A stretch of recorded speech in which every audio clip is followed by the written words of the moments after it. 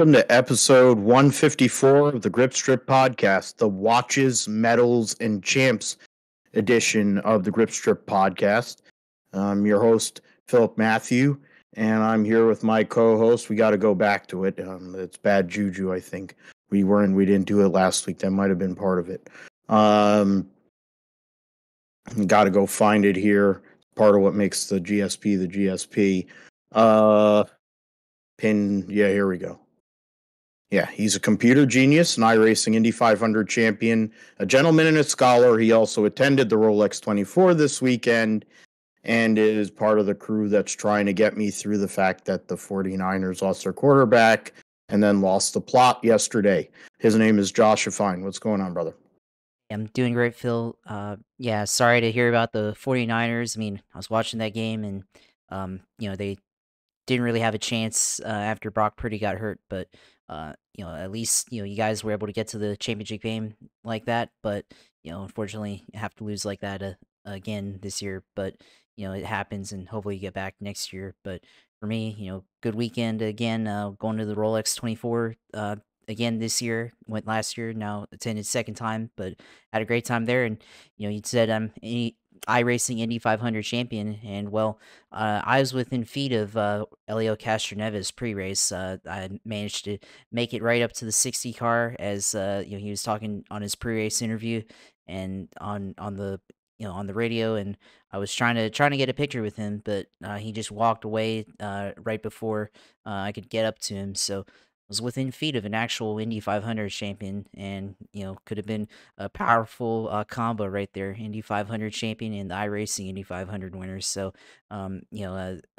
great weekend overall at the Rolex, and on the football side, with the way the 49ers turn out and the Bengals. So, best of both, or you have both sides of the street there. So, ready to talk about it though. Yeah, we both. I think we picked what the majority would have wanted to see, but the NFL wanted the Kelsey Bowl / Kermit the Frog to get his coronation, which in 2 weeks he'll get the MVP at Honors, and then a couple of days, 2-3 days later, he'll have a chance to win his second Super Bowl of his career. After it'll be his third Super Bowl in 4 years. It's his third Super Bowl in 4 years. In theory, he has had a chance. He's been in the AFC Championship game every year of his career. This is 5 years. This is his fifth year in the league. He's made 3 Super Bowls. The other 2 years, he went to the AFC Championship game and lost. So it's a pretty crazy start to a career for Patrick Mahomes. And he'll get a second MVP. And we'll see what he can do. Philadelphia Eagles were able to go and take advantage of the Niners there and put them out of their misery early. Put me out of my misery. I mean, even though I did have to spend way more money at the V than I should have, I was able to leave there basically around halftime or a little after halftime because I'd already given up. They'll say, "Oh, you're not a real fan." I'm like, "Yeah, I'm intelligent. I'm realistic. We're down 21-7 because we had a dishwasher at quarterback and he couldn't handle a fucking snap." All right, I'm getting into my tangent. We have to get into the preview. We're gonna go through all the football discussion of the Kelsey Bowl, coaching GM news. If it matters, I don't think it really does. I think I'm gonna take a couple weeks off, 2-3. I'm weeks off from football at this point. I think there's only 2 weeks left of football. I think I can avoid it. Josh went to the Rolex. It was a great race. The Meyershank Racing Acura team gets the victory. 2 consecutive victories in the Rolex 24. Honda and Acura have had an amazing run at the Rolex in recent years. So it's nice to see that if you are an Acura fan or Honda fan. The Cadillacs, the Ganassi Cadillacs were strong. So we'll get into all that and all the other winners that all 5 classes and the winners. I mean, more like 4 classes because the LMP3 category was a waste of time. GTP reliability was a big deal during the Rolex. We'll get into that as well. There is NASCAR news. All 3 major series. We're going to get into the One Piece later on. But and because we're getting close to Daytona a few weeks away, of course, for NASCAR. The roundup is very short and sweet. The Race of Champions, which took place in Sweden, got to catch a little bit of the actual Race of Champions itself, the driver head-to-head battle amongst all the drivers. The team event I missed on Saturday. And then Saudi Pre doubleheader in Diriyah for Formula E. We will preview the Busch Light Clash at the Coliseum and make some picks. Maybe bring out the algorithm out of the dust since we need it for Daytona. So maybe we'll see if there's a way to figure out how to eliminate 9 people from the field scientifically. Just an idea, just a thought for later on. Josh will do his sim segment, tell us all things going on in the world of iRacing in the gaming world, and we'll close the deal. So yeah, we'll first start NFL. The Lamar Hunt Trophy stays in the house that Lamar Hunt built, and now it's Kermit the Frog's factory, and Patrick Mahomes wins and gets to his 3rd Super Bowl in the last 4 years. Cincinnati was getting a little too cocky in some ways, but I also think Cincinnati was in that game. There's really only been Cincinnati in recent years that has given Patrick Mahomes and the Kansas City Chiefs problems. But what ended up happening was the jig was up with their offensive line, and there's an irony to that both teams that lost yesterday had serious offensive line issues. Of course, Burrow's offensive line has basically been terrible for the majority of his career, and he gets hit more than it's got a read of Andrew Luck. He had a read of where he had a John Elway, Jim Kelly arc going, and it's entirely possible he could have that kind of arc still. But what the arc he has now is he has the Andrew Luck arc, but he's actually gone to a Super Bowl because he just gets murdered way too much because his offensive line sucks. And Cincinnati's cheap, and he's up for an extension. So, I mean, if he had made the Super Bowl, I'm sure it would have cost him maybe a couple more million a year, but they miss out on that deal. Patrick Mahomes was not amazing, but in the end, he did Patrick Mahomes things, and he was able to go and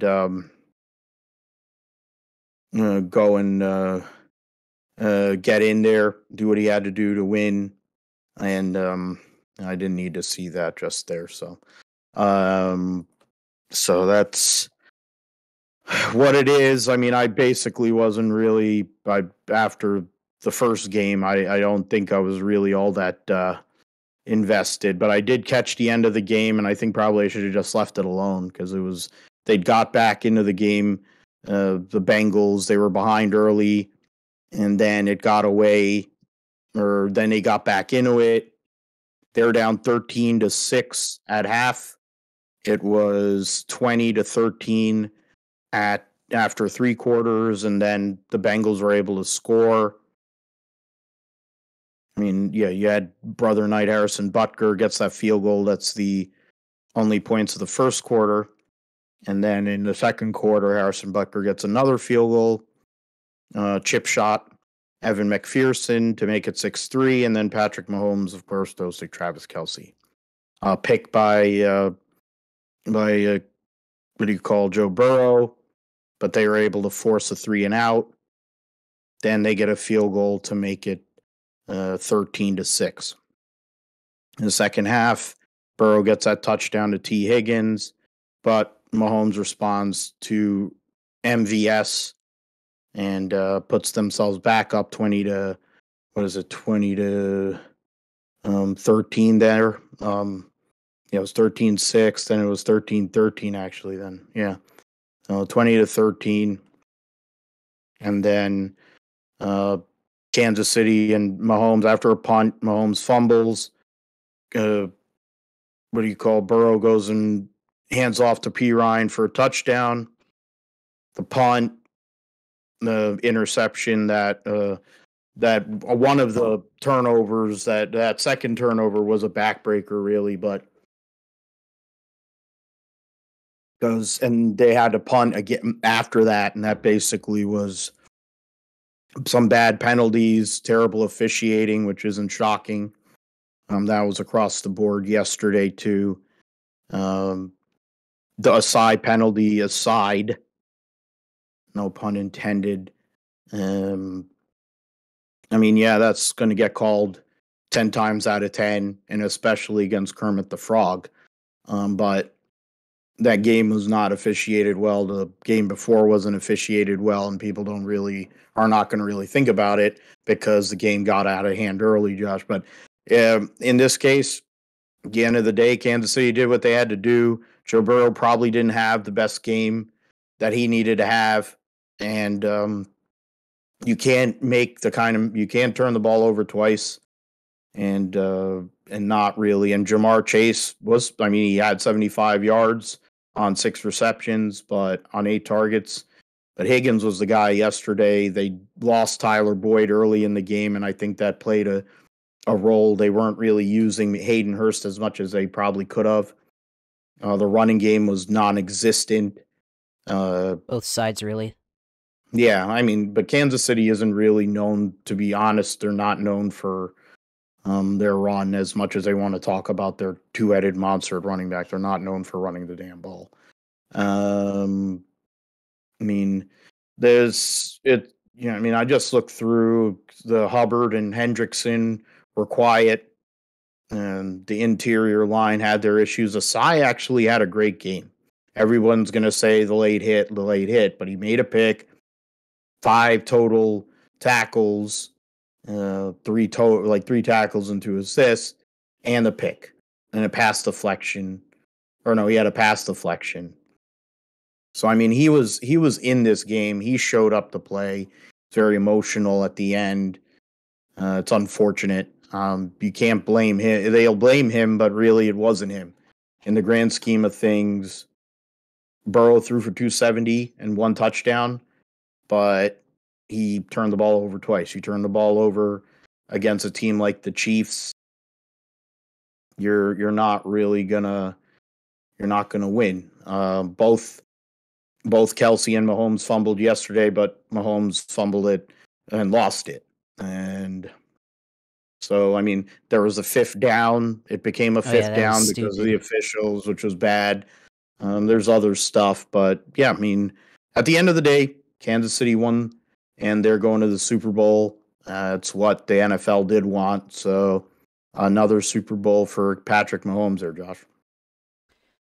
Yeah, I mean, yeah, I hate to see it really. I especially after the previous week, Jacksonville losing to Kansas City, I was really wanting to see them lose after that and want them to, go to the Super Bowl. But Kansas City, ekes out a win once again. Mahomes, wasn't that great in that game, to be honest. He obviously is hampered by the injury and everything. But Kansas City and Cincinnati, their offensive lines both didn't really do that great of a job. And I mean, both of them were really under duress throughout different parts of the game. And, for Burrow, I mean, he got pretty good in the second half and, led them tied the game and everything. The touchdown to T. Higgins in the third quarter, that was a pretty good score there. And then they were able to tie it at 20 and they had a chance, with the minute left, they could have driven down the field. And I didn't really like some of the play calls that they had at the end. They had 2 deep shots, on there, and the second deep shot was the one that got picked. And I don't really like when he goes to the same route, the same time and or two plays in a row, and it makes it really predictable there. And you probably could have gone to a different different kind type of play there with the second one and avoided the pick, but pick happened, and then defensively, they gave it up with the penalty there, but then also on special teams on the punt, there was a hold around the 45-yard line, or a block in the back actually, by one of the Chief players on the Bengals, and that was not called. The refs missed that one, of course. So, yeah, I mean the refs wanted to be able to get the Chiefs into the Super Bowl, I guess.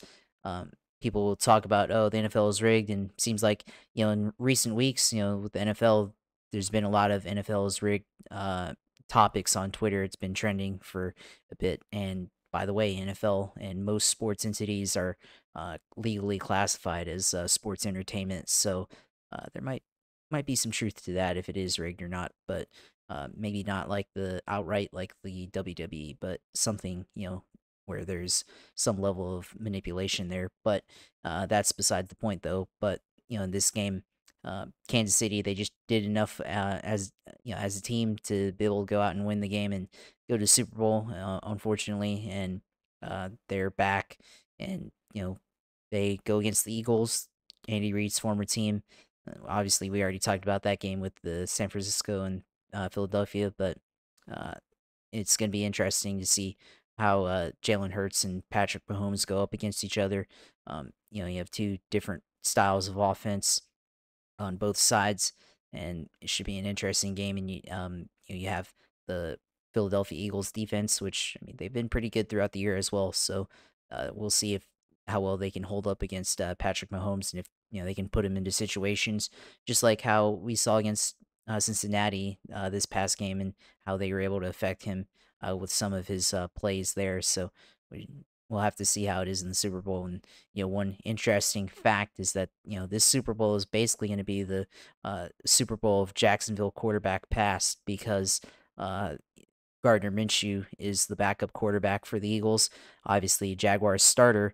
And by the way, his first ever NFL appearance was against the season opener against the Chiefs back in 2019, and he had a magnificent debut in that game. And now he's going to be in the Super Bowl. I don't know if he'll play or not, but he'll be in the Super Bowl against the Chiefs. So kind of goes back full circle and everything there for Minshew, and the legend of his mustache and all that stuff. So there's that. And then, of course, on the other end, you have Chad Henne, the backup quarterback and starter in Jacksonville from 2012 through 2017. So there's that factor too. So, it's very interesting storylines there too. So I guess I'm going to pull for the Eagles. Just tired of the Chiefs winning and everything. And yeah, of course, the Eagles fans are obnoxious. They're a bunch of jabronis and all that stuff. I mean, they might be the jabroniest of the jabronis. I don't know, but they certainly are wacky and everything. But I guess I'll pull for the Minshew factor. I've still got my Minshew T-shirt from the DTWD Originals guys in my closet, so I'll wear that one on Super Bowl Sunday and pull for that. So uh, I reluctantly will be doing that, but I mean, Chiefs Eagles, probably the least exciting matchup out of all of them, just because I think both teams, you didn't want to see them make it to the Super Bowl. Rather would have seen the Cincinnati Bengals and the 49ers, but it is what it is at the end of the day. Yeah, I mean, you can't take it away from Kermit the Frog. They somehow or another are able to get the number one seed every year. That home field advantage does make a difference. You get an advantageous divisional matchup after you go and get a week off, then you're basically really playing for the championship game. And they've been able to hold off uh, they held off Cincinnati in this spot. Last year they didn't. They lost to Brady, of course, that first year. And I'm trying to remember who they beat the other 2 years. I'm forgetting off the top, but really it doesn't matter. So, I mean, they've been at home. He's made the championship every year of his career and all that. So, guess he's pretty good. We'll have to deal with 2 weeks of his stupid wife and doofus of a brother on social media. and then his Yeah. dad going and riding the coattails of his son. That'll always be great too. So that'll be insufferable. On top with the obnoxiousness and stupidity of Philly fans. Which the irony is, I've never, and I guess we'll get into it that way with a segue. In terms of the Philadelphia Eagles franchise, I don't really have any issues with them. There's plenty of people who hate them, of course, in this area because of the Giants fandom or being a Cowgirls fan or general Redskin Commander fan or some shit. I don't hate them. They were part of one of the greatest days of my life because I was able to watch them beat Tom Brady in the Super Bowl and watch a Philadelphia Eagles fan puke, pass out, come to actually see the Eagles win, see Big Dick Nick really earn his nickname, get his statue and all that crap. Statue left, all those things. Doug Peterson getting that Super Bowl for Philadelphia, first championships in football since 1960. So that was 40. That was like 57 years. So that was a big deal. Nick Sirianni, on the other hand, is a weirdo. He might be a idiot savant, I guess. He's a really good football guy. I mean, heck, he had his kids in the desk on the days for his press conference, and his daughter was going off and doing like Rebecca LaRue stuff, and then he had to tell her to stop, and then she kept on going, and then the other two kids started going and doing gimmicks.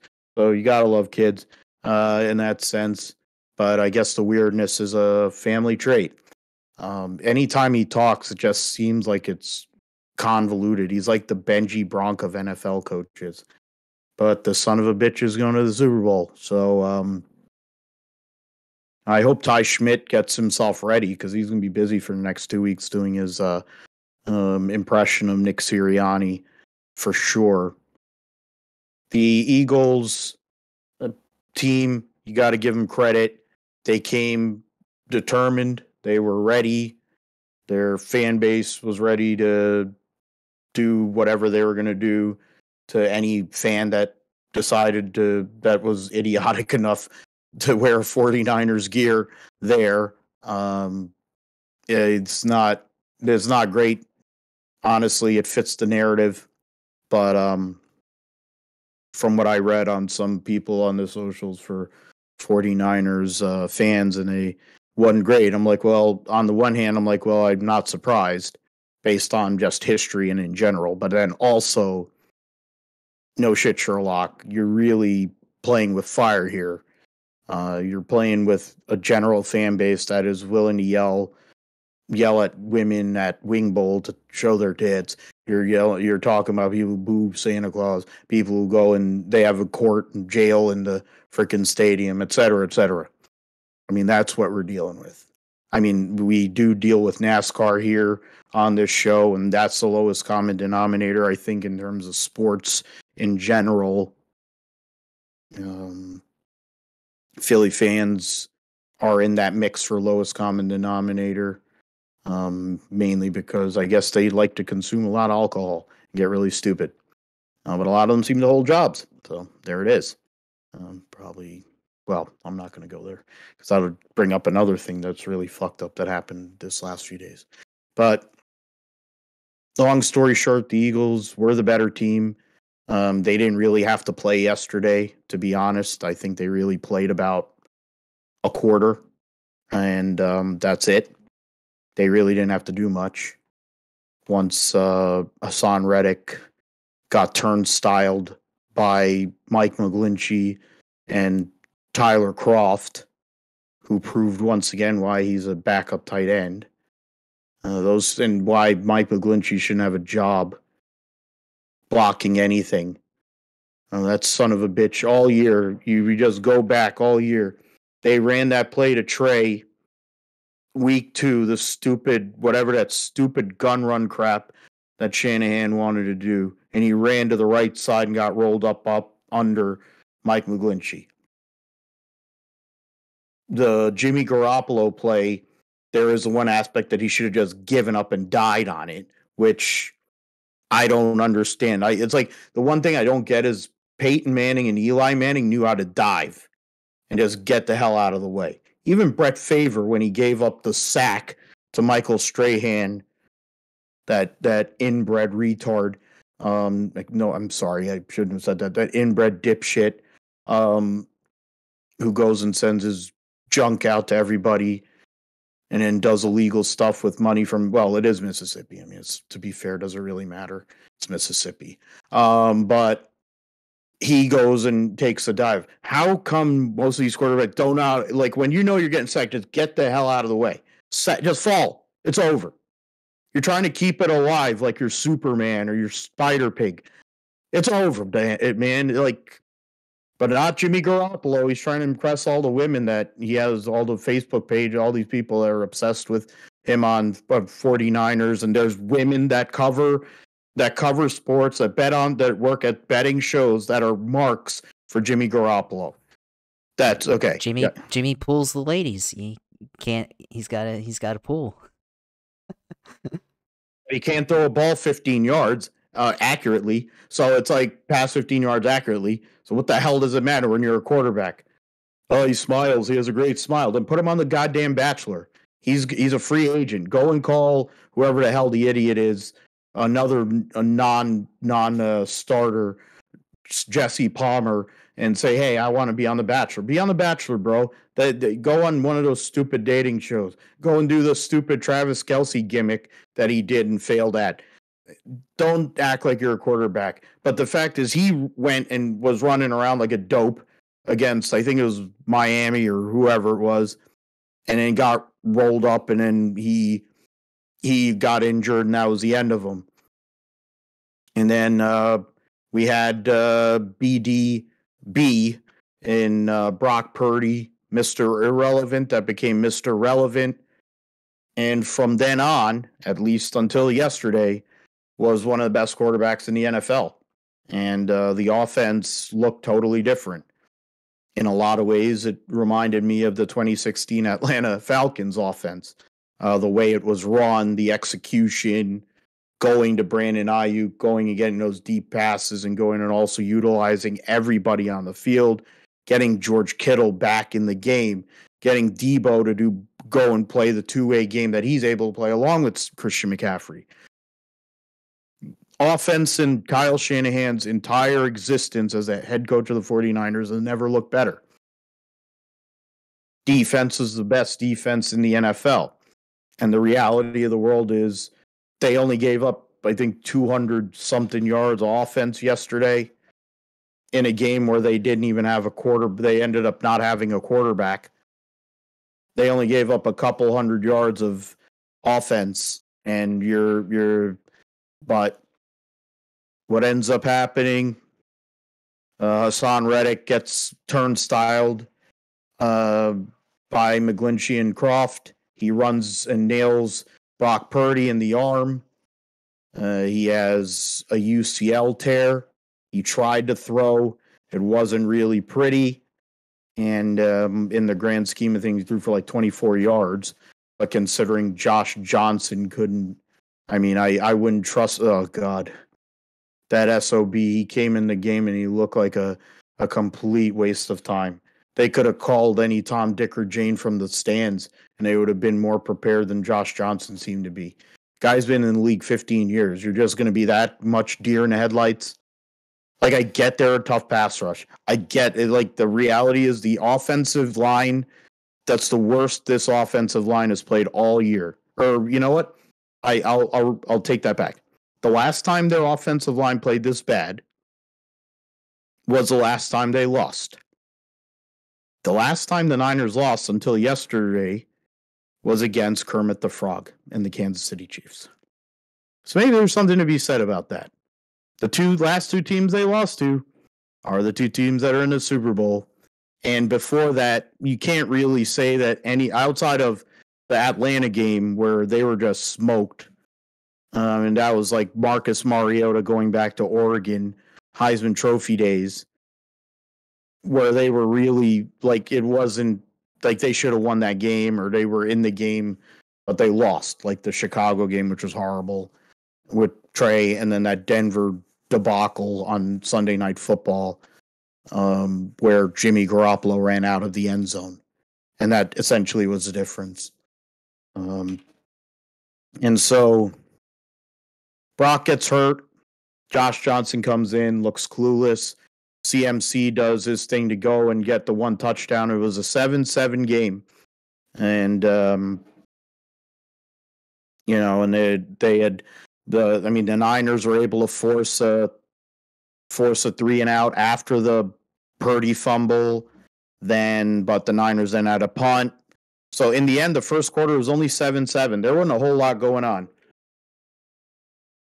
Eagles fans want to go and say they dominated. The scoreboard says they did. The reality of the world is, wasn't that amazing? Okay, I had a pretty hard time doing their main part of their game, which is passing, and having that whole dynamic with Jalen Hurts, A.J. Brown.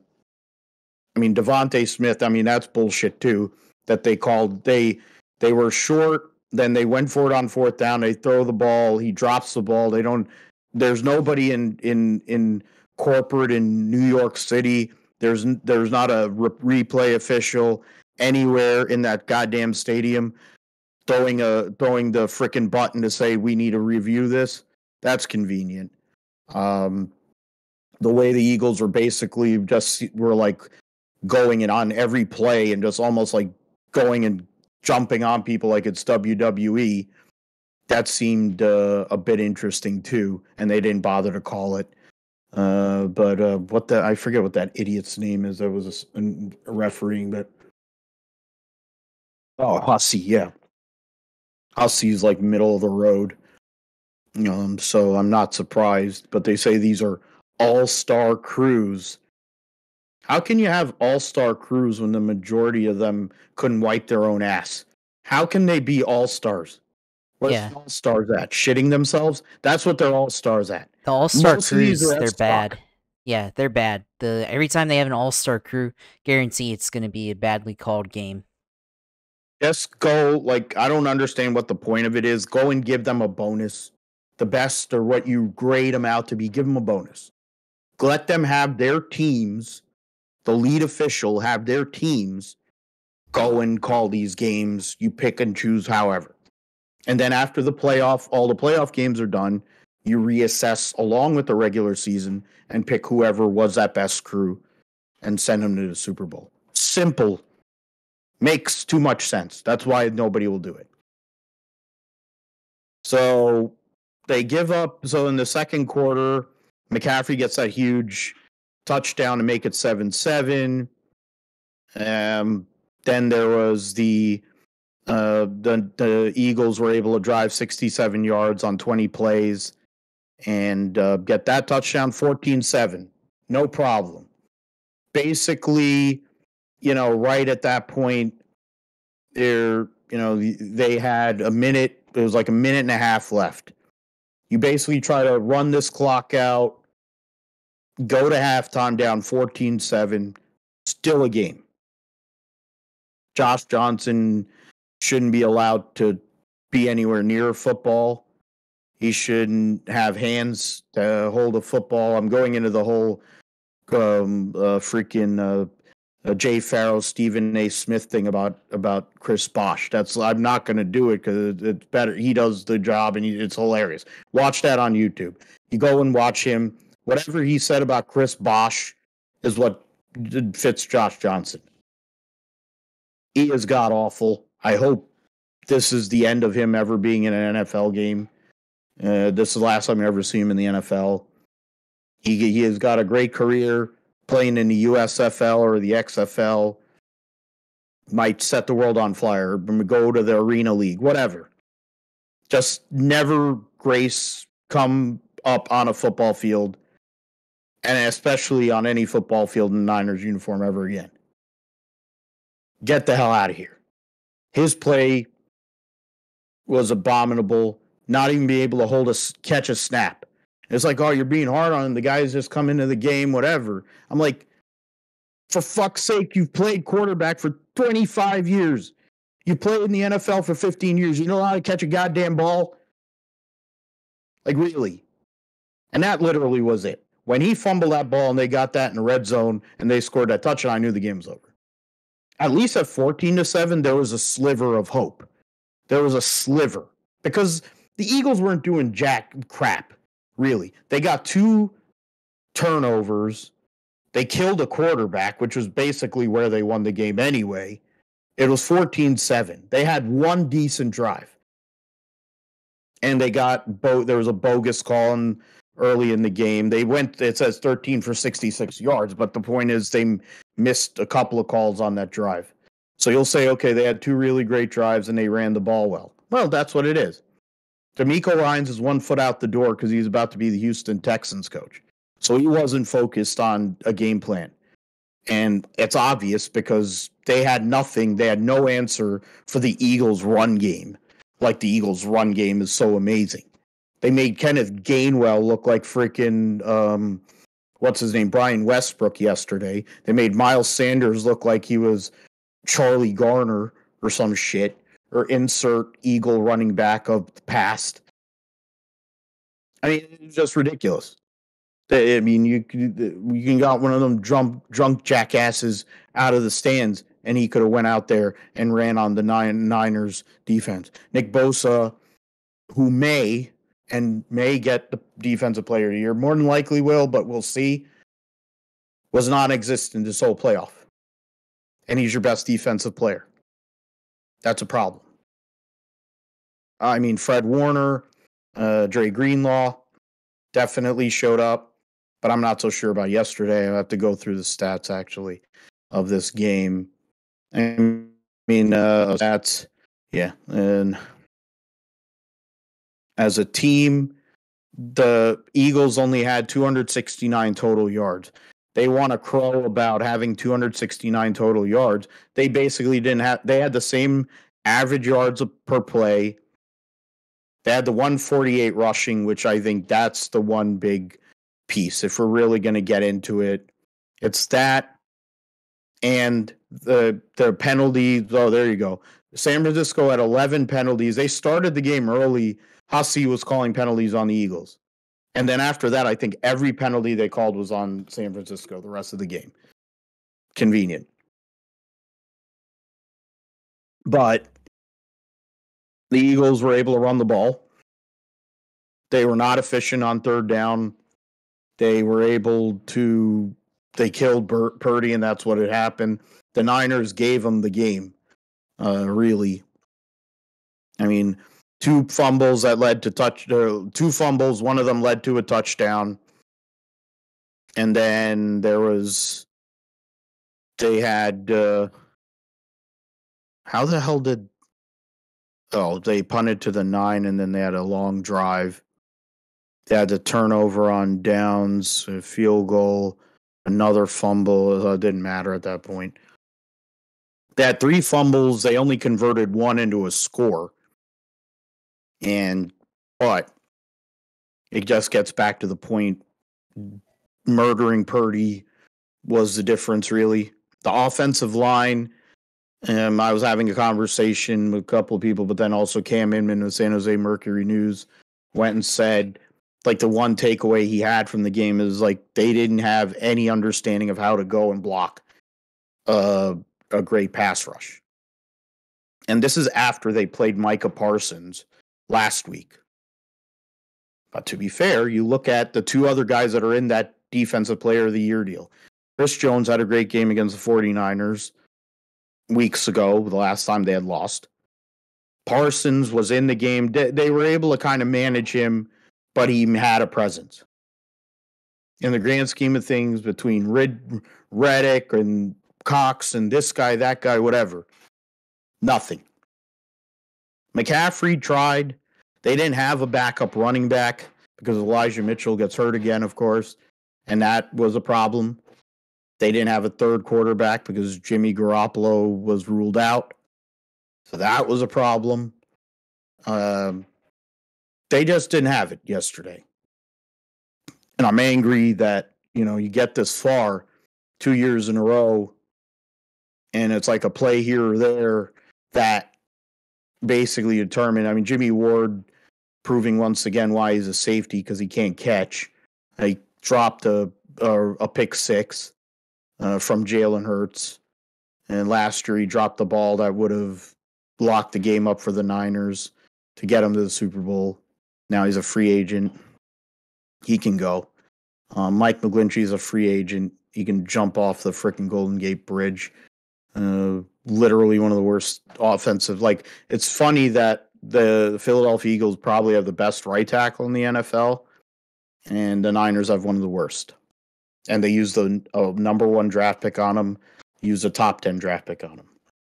It kind of feeds into my hatred of Notre Dame football. And then because usually whenever the Niners have Notre Dame players, they suck. And he's yet another example of it. Though he'll probably get paid like $20 million by somebody. But he can go and play in like Indianapolis or wherever the hell, playing some irrelevant place, the Raiders or something like that. Solomon Thomas went there and is irrelevant there too, but go there, or might go to Houston, something like that. He can go to. The Eagles had plenty going for him. They knocked out Purdy. The run game, they had no game plan for the run game. They had no game plan for the pass rush. That's it. I went off pretty good there, Josh. I don't know if you have anything to add on that game. Yeah, so for the 49ers game, I mean, you already talked a lot about it with the Eagles and how they were able to dominate the 49ers and how the 49ers made a lot of mistakes and a lot of errors, especially by the right tackle. But I mean, for me, like, as soon as Brock Purdy got hurt, I knew it was over right there. And I mean, well, not immediately, but like when he said he couldn't go and he couldn't have any feeling in his in his right hand or anything like that, and had a hard time handling the ball after the injury. And it's like, well, it's over now. And Josh Johnson somehow has been able to hang around in the league since like 2009 or 2010, whatever. I don't know when his first season was, but I remember he was on the Bucks. Like, yeah, okay, They said he's been around 15 years, so that yeah. means he's been Yeah, I around mean, I since like remember he was on the 40 or not 2009. 49ers. That He was on the Buccaneers like in 2009 when they started out like 0-8 or whatever. But there's that. I remember he was on the Redskins for a bit, and he's bounced around the league a bunch. But yeah, I guess if there's one thing to criticize about the 49ers and their roster construction, is backup quarterback. I mean, obviously, the beginning of the year, you're probably fine with Purdy and Garoppolo and Trey Lance, but after that, you have Josh Johnson backing up Brock Purdy. It's probably not your best option there. I mean, I have no idea what the backup quarterback market was at the time that they had to pick up Josh Johnson, after the Garoppolo injury and everything, but just a situation that could have been better. I guess it's hard to rely on a guy like that, especially in the championship game. Although in general, I think it's pretty tough to have to rely on the backup QB in the championship game to get you there. And for a little bit, they were in it 7-0 in the first quarter, and then they tied it up. But it was always going to be an uphill battle after that. And then of course, once he fumbled and turned it over right before halftime, that was pretty much it after that. And then from there, it was just the 49ers trying to keep the ship from sinking, and the hole just slowly got bigger, and until it could no longer hold itself afloat, and it began to sink in the fourth quarter. And of course, Trent Williams throwing down on the Eagles defender, and both of them get ejected. And I mean, I don't know what you can say about that, but I mean, I was like, well, it's about to become, boxing match here or a wrestling match. And of course, I called it. I was telling my friends, I told you yesterday, the game, I think you could probably call it the body bag game, because Brock Purdy got hurt, and then later on Johnson himself got a concussion, slammed to the turf and everything. And yep, yep, Yeah, when Ndamukong Suh drove him through the turf and then landed on top of him, which is usually a penalty, yeah, depending yeah, on and that's other part quarterbacks, but of it nothing and happened everything. there. And uh, then they were talking about putting in McCaffrey in as the emergency backup, which is interesting because yeah, yeah, well, That's what I wanted. And I had plenty of people who agreed. Him and Juszczyk, who's been a emergency quarterback over the years for the Niners. I'd rather those two guys together. They're two smart MFers, and both of them have a functional arm. I think they can handle a snap, a direct snap. So my idea was, let's run the wing T. Let's bring it back old school. I mean, let's see what the Philadelphia Eagles can do when they don't yeah, even no, know what the hell the Niners are doing. But I think they were dominating the line so much. I guess it wouldn't have mattered. But I mean, that's the idea. I was saying to the TV, I'm yelling at the TV. I'm like, I don't want Josh Johnson out there, but I'd rather have Christian McCaffrey have the ball, hold the ball every single damn play, and let him make the decision. I trust him right, way more right. than And I mean, fucking well, Josh what I was gonna Johnson. say is that I mean you have McCaffrey as the potential backup or emergency backup, but then also Jawan Jennings. I mean, he was a 4-star recruit out of high school, and he was ranked higher than Joe Burrow coming out of high school. And he was one of the top, I think, top 5 quarterbacks coming out in his class, and yeah, yeah, I saw that one yesterday. Interesting. So I mean, Didn't know that. obviously, maybe it would have been tough to ask him to be the QB in the middle of the game like that. But I mean, the preparation beforehand. Yeah.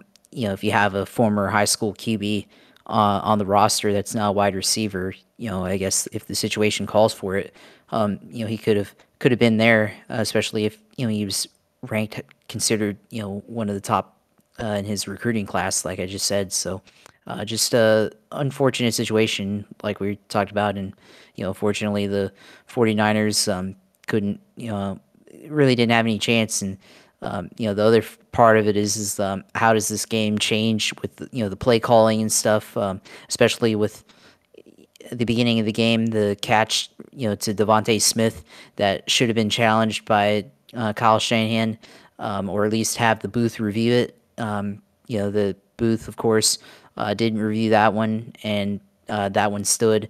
That was 4th and 3, and if that gets called correctly incomplete, then 49ers start around midfield on their first offensive drive. So with that, I mean, could have been a little bit different in terms of the situational play calling, where the injury happened and down in distance versus starting off with half the field, and changes what you want to call on offense, of course, and gives you more flexibility since you're already at midfield. And if you don't get that possession, then you can always put them down inside the 10-yard line and then make them have to drive down the field against your number one ranked defense. So that's certainly something to think about there. And of course, the other end of that is the with the officials reviewing that is the punt that hit the TV wire or the Skycam wire or whatever, and changed the trajectory on the punt. And then the officials spent like 5 or 10 minutes of real time trying to determine where the ball went and where the correct spot of the ball was and all that. And you know I think they were trying to use like as many angles as they could to figure out how that would have been placed. But then on the flip side of that is how come they couldn't get the call correctly for that 4th and 3 pass that was called complete on the field? But of course, Devontae Smith did not actually come down with possession of that ball at the end of the play. So that's a lot of inconsistency there. Almost kind of like NASCAR with the consistently inconsistent calls. It's been like that the whole year with the NFL, and really going back to the last couple of years. And really speaks to the quality of the officials. It seems to not improve, and there's been several games the last 5 or 6 years that could have been a lot better with the officiating, and speaks to volumes that they haven't been able to improve it, and even with the so-called all-star crew that they bring out for these big games, it always leads to something suspect. They always advertise, like, I remember the uh, Chiefs and LA Rams Monday night game that both teams scored 50 points. I'm pretty sure I remember they were hyping up that they were going to bring out an all-star crew of officials for that game. Uh, there was a lot of interesting calls in that one. I remember that, but really kind of shows how bad the officiating is. And another point, I mean, what exactly is an all-star crew? Because I mean, technically speaking, by the book, the officials should be getting the calls correct, every time. I mean, that's their job. I don't really know how one official can be better than the other when, objectively speaking, they both have the same job. And um, you know, yeah, I mean, it's all objective and subjective, I guess, but it is what it is. And now we get to see uh, Eagles go to the Super Bowl. I mean, it's whatever. Interestingly enough, last time Jacksonville was in the playoffs and were significant contender in that one. The Eagles were also in it, and then they also advanced to the Super Bowl. So interesting correlation there. So we'll see what happens and everything. And I guess for other people and cultural aspect of it, of course, Kobe Bryant, rest in peace and everything. But he saw the Eagles win their first Super Bowl back in 2017. So maybe they'll win it again. Kobe can see it from heaven and everything. So that's another aspect, I guess, if you're a basketball guy or whatever. But really stretching there, but something to think about, I guess. But yeah, just a really lopsided game overall, and it's pretty much over after the first quarter.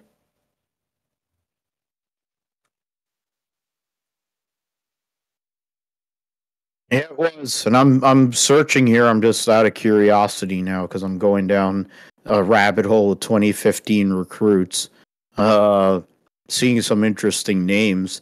Uh, yeah, 3 stars go really far down because I'm looking at pro style quarterbacks, and I still haven't found freaking Joe Burrow. Um, man, these are I've never some of these guys I think might be playing in the XFL. We're down to 2 stars, so there's no way that he'd be there. Yeah, Josh Rosen on 24/7 Sports was ranked the top pro style quarterback. Drew Lock was 5th. Then what is it? Brett Rippin was 11th. Kyle Shermer 13th. Trying to see who else is there. David Sills the 5th. Lovely. Yeah, Kendall Hinton from the Denver Broncos, now a wide receiver. Of course, because of the vid, a couple of years ago, I had to play quarterback, and it went about as good as what Josh Johnson looked like yesterday, but it wasn't his fault. And he had no time to prep, too, to be honest. Stidham was actually ranked ahead of Kyler Murray. Yeah, that's interesting. In that 2015 rankings. Never even heard of Brandon Wimbush, but he went to Notre Dame. Jawan Jennings was 5th, ranked as a dual threat quarterback, ahead of Sam Darnold and Joe Burrow. One who became the number 1 overall pick in the draft, and one who was drafted 3 overall. Oh, and Lamar Jackson was 9th. Yeah. Okay. So, Kelly Bryant, I've heard of him. He was at Clemson. And once we go down, now we're really losing the plot here. People I've never even heard of. Random. Oh, that's a name. Tucker Israel. Bryce Perkins sounds familiar. I don't know why. Elijah Robinson. Yeah. Yeah, okay. So we'll probably get into we'll make a preview or do a preview of the game next week, honestly, because it'll be a little more fresh in that sense.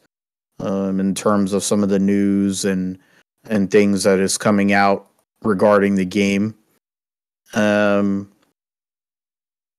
Also, I think we'll go to some of the coaching news. Kellen Moore was allowed to go and talk to the LA Chargers for their offensive coordinator position, and he took the job. He will be the offensive coordinator now of the Los Angeles Chargers. Yesterday, we heard that a longtime defensive coordinator guru, Vic Fangio, is signed on to become the defensive coordinator of the Miami Dolphins and becomes the highest paid coordinator in the league. Yeah, so I was one. Yeah, I had to. I'm going to read that in a minute, but Vic Fangio, defensive coordinator, and then Justin Herbert shoulder surgery on his left shoulder, so non-throwing. Other things here. I was trying to go and they had a coach update on the page there. There you go. Cardinals interviewed Bengals defensive coordinator Lou Anarumo and offensive coordinator Brian Callahan. They put a big scope, honestly.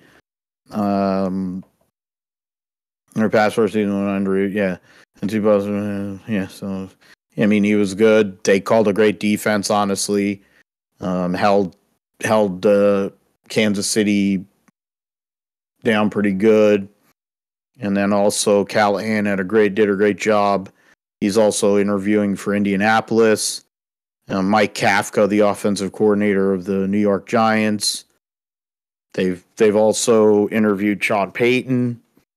Broncos defensive coordinator is Giro Evero, who's been getting a lot of looks. Brian Flores, who works for the Steelers now. Lions defensive coordinator. Aaron Glenn and current defensive coordinator Vance Joseph, who also was a former head coach, like Flores.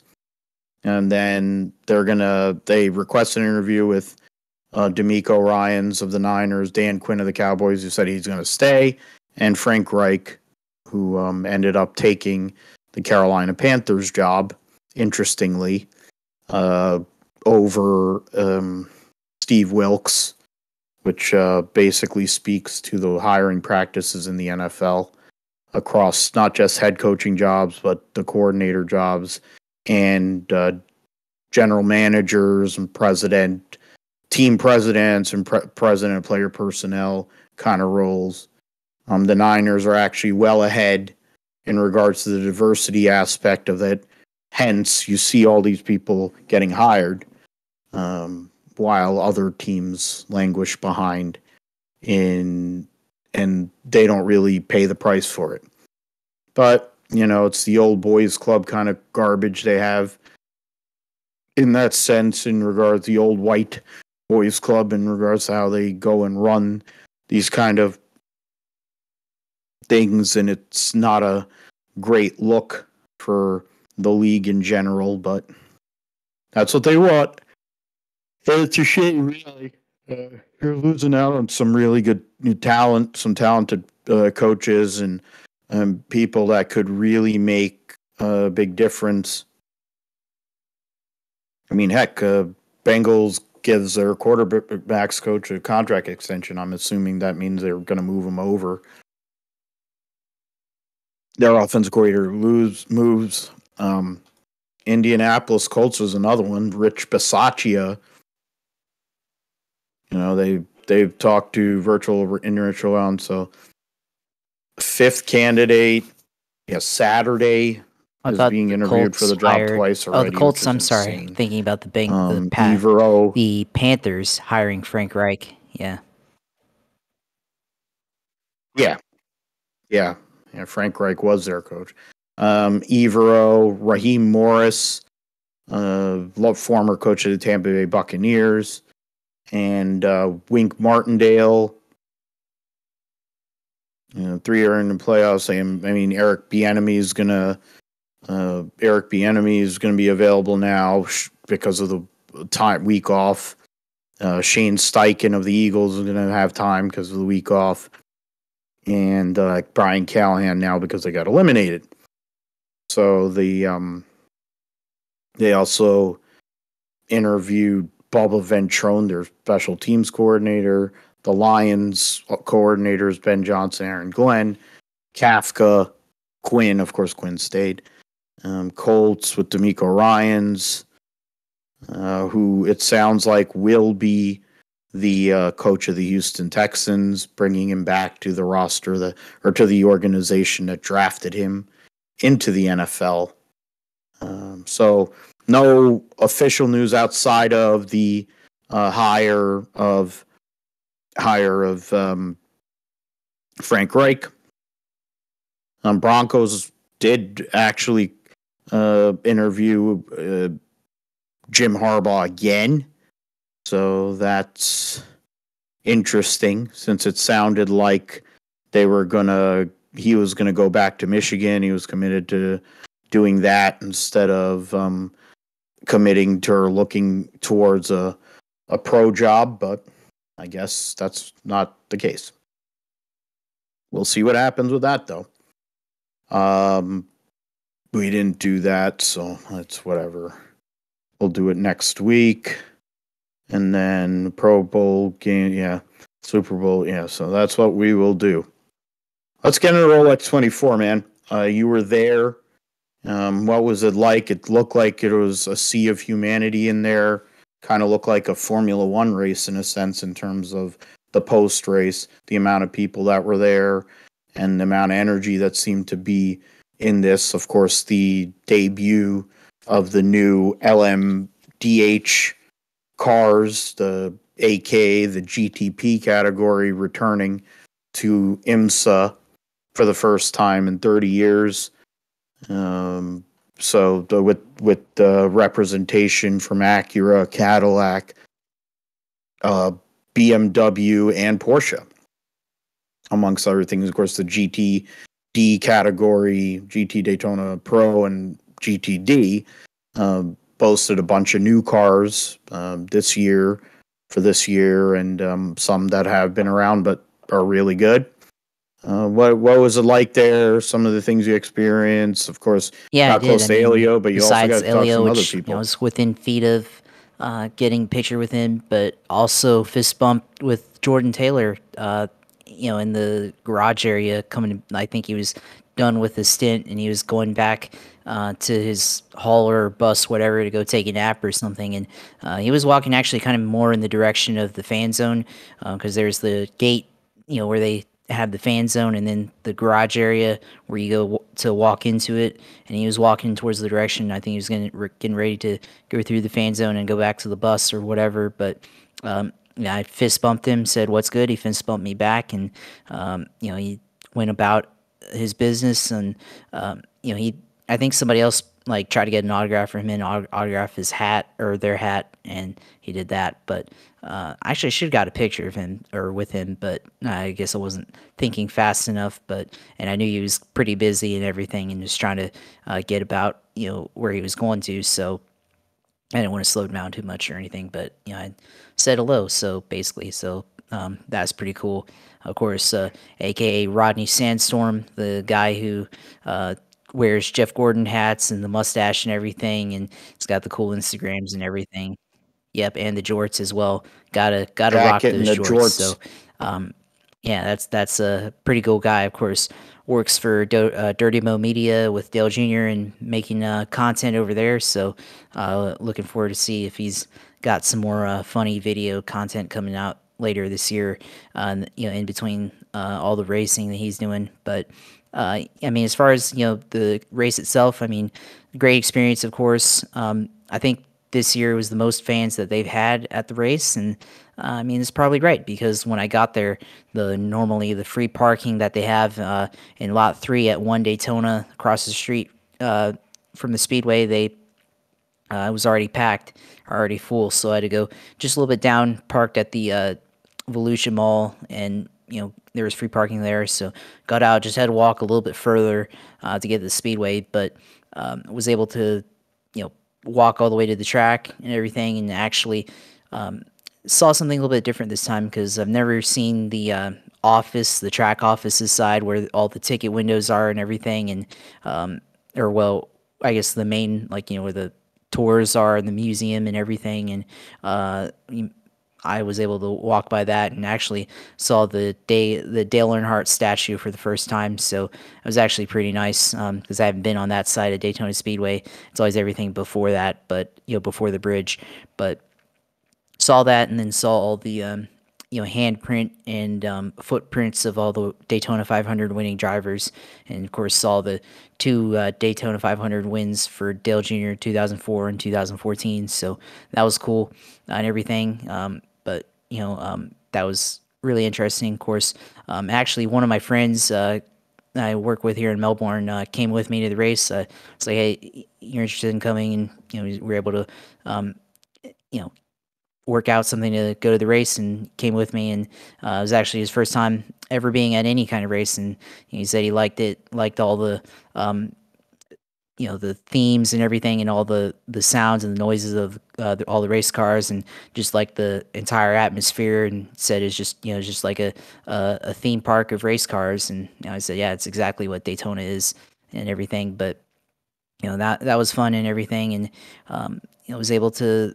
get down to the track, and we were able to go down to the speedway for a bit before the race, and that's where I was able to look at all the cars and everything before the race, and of course saw Elio. And there was also another guy, I think I mentioned earlier, he's in a Spider-Man suit, of course, because Elio is Spider-Man of motorsports, and of course he won the race and climbed up onto the fence and everything, and Spider-Man, that's what he does. So that was pretty nice. But and then at first, like, we went to the stands to go watch the race, and saw the perspective from that, and we were able to see the start from the stands. Last year when I went, I was in the fan zone up on top of the garages, so a little bit different perspective this time. You get to see a little bit of the whole track, the first couple of laps and the opening laps, seeing all the cars begin to get their pace and everything, and get set, and get into the race. So that was a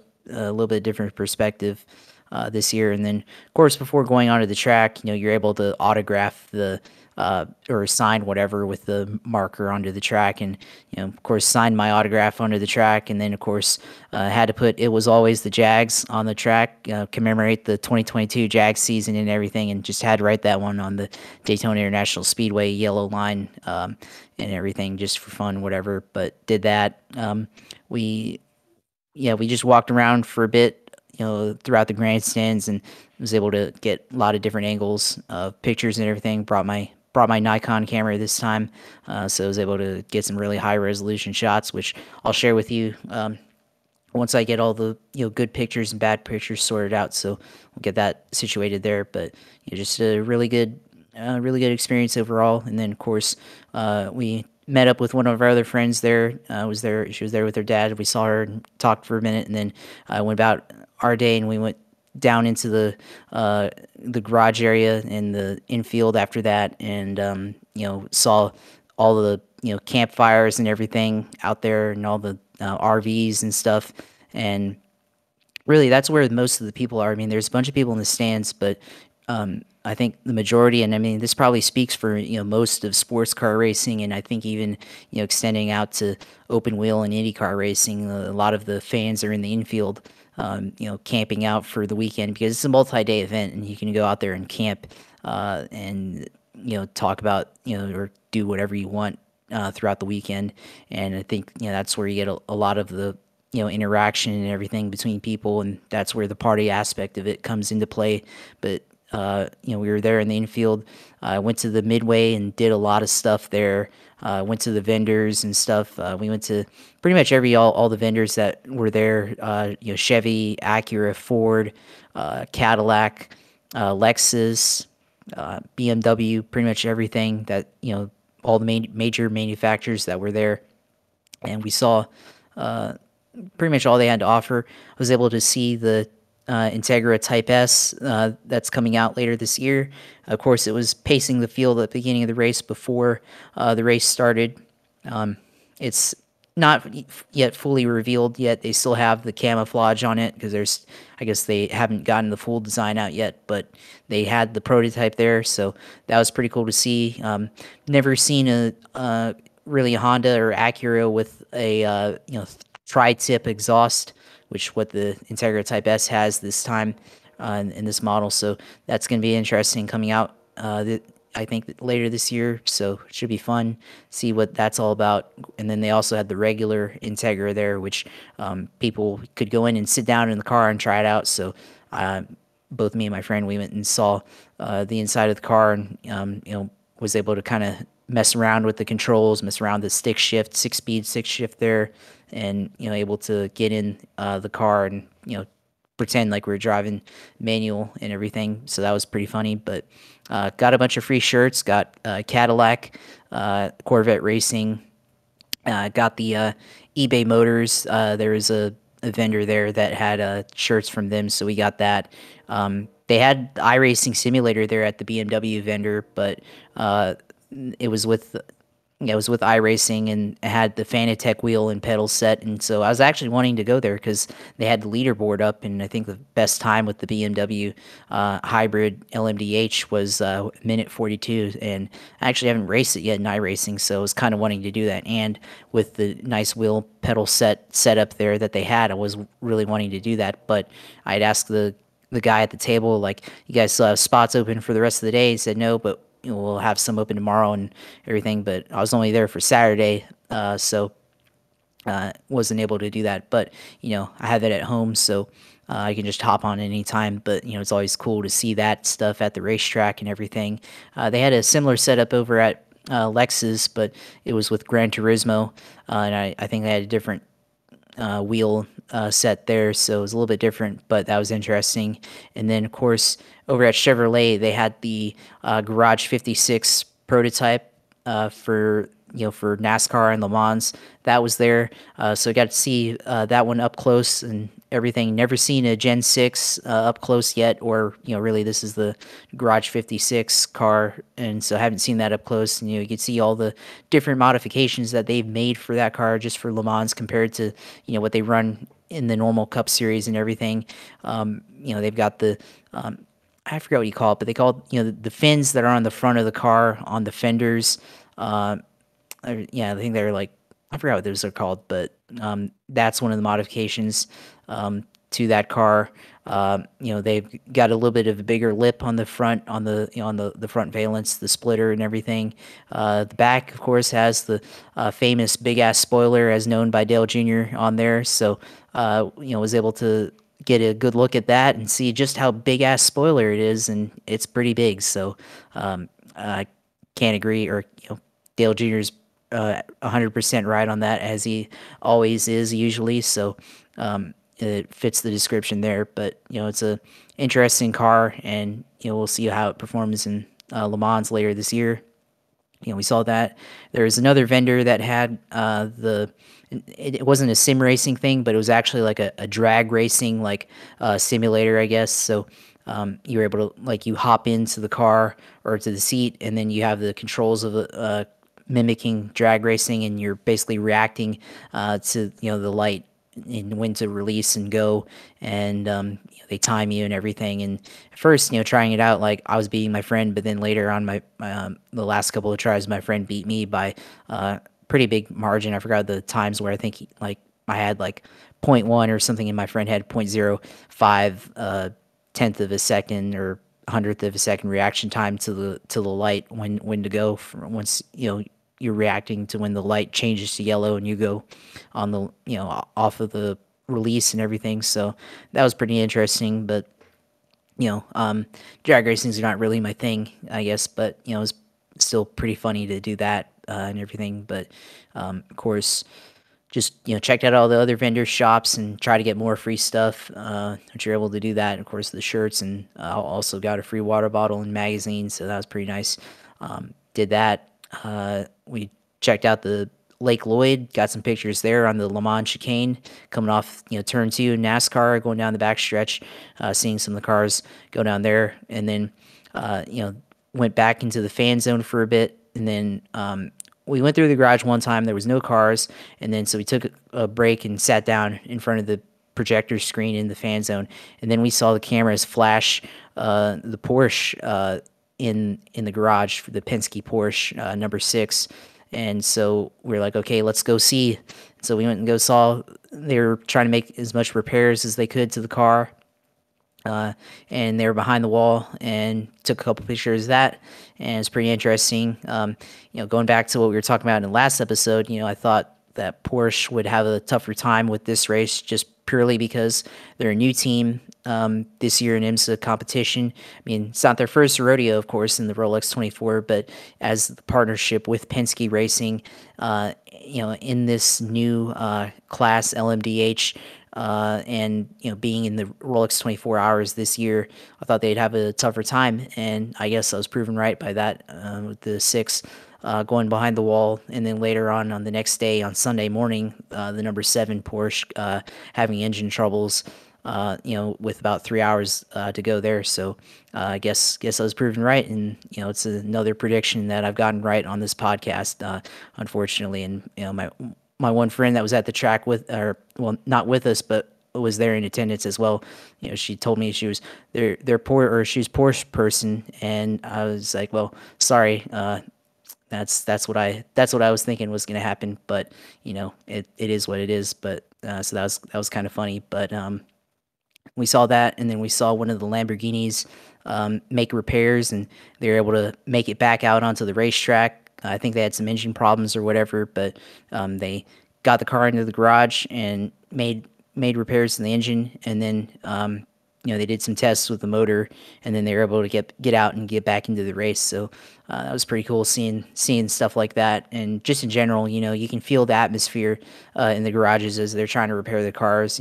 It's a 24-hour race. They're trying to get back into the event, try to get as many points as they can, or positions back as they can. So that was, you can feel the energy there and everything. And then later on, we went back into the grandstands after that, and then we sat kind of in front of turn 1 of the road course, where you could see all the cars trying to break from 180, 175 all the way down to I think 90 or whatever in that first corner. And some of those guys, in just even 6-7 hours in the race, they're already starting to lose performances in terms of braking. There were some cars that were really overdriving the corner. You could see them slide, smoke the tires just in the center of that corner, and trying to make the best of their time. But of course, they're either going too hard, or they're already starting to see issues with their performance of their car and everything. So that was pretty interesting to see the handling aspect of the cars, as they were, just maybe a quarter of the way into the race. So, that was a pretty interesting aspect there. And then, after that, I think we left about probably 9:30 time frame.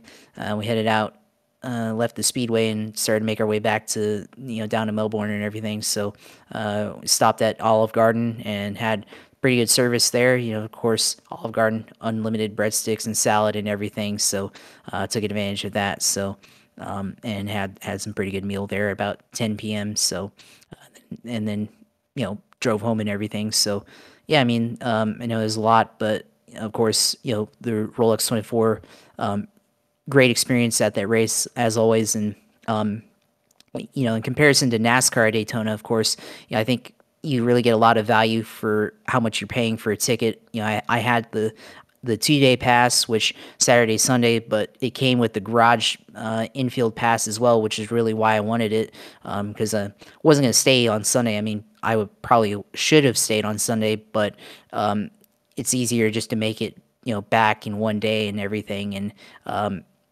I think even for $100, you're able to get the value of the ticket. Or even 100. I paid 70 because I bought it in November, but you're able to get the value of the ticket by just visiting the track before the race, going onto the track, being able to sit anywhere where you want to in the grandstands, and then also being able to go into the infield and go around wherever you want there, and being able to go to the garage area and see all the action there before and during the race. So I think there's a lot of value in that compared to NASCAR, where you're paying, I don't know how many dollars per ticket, where you might be sitting in the lower sections or up in the nosebleeds where you get the higher view of the track and everything. But you're paying pretty high dollar for NASCAR, like for the Daytona 500, and then on top of that, can't even get to the grass or the track before the race. You have to pay an extra ticket for that. That usually runs 120 just to get to the fan zone and have the pre-race passes and everything. So, from my mind, I think you get a lot of value for your dollar just by buying the Rolex tickets. But not saying it's not a bad idea to go to NASCAR, but just saying purely from a money standpoint, I think you get a lot of bang for your buck by going to the Rolex 24.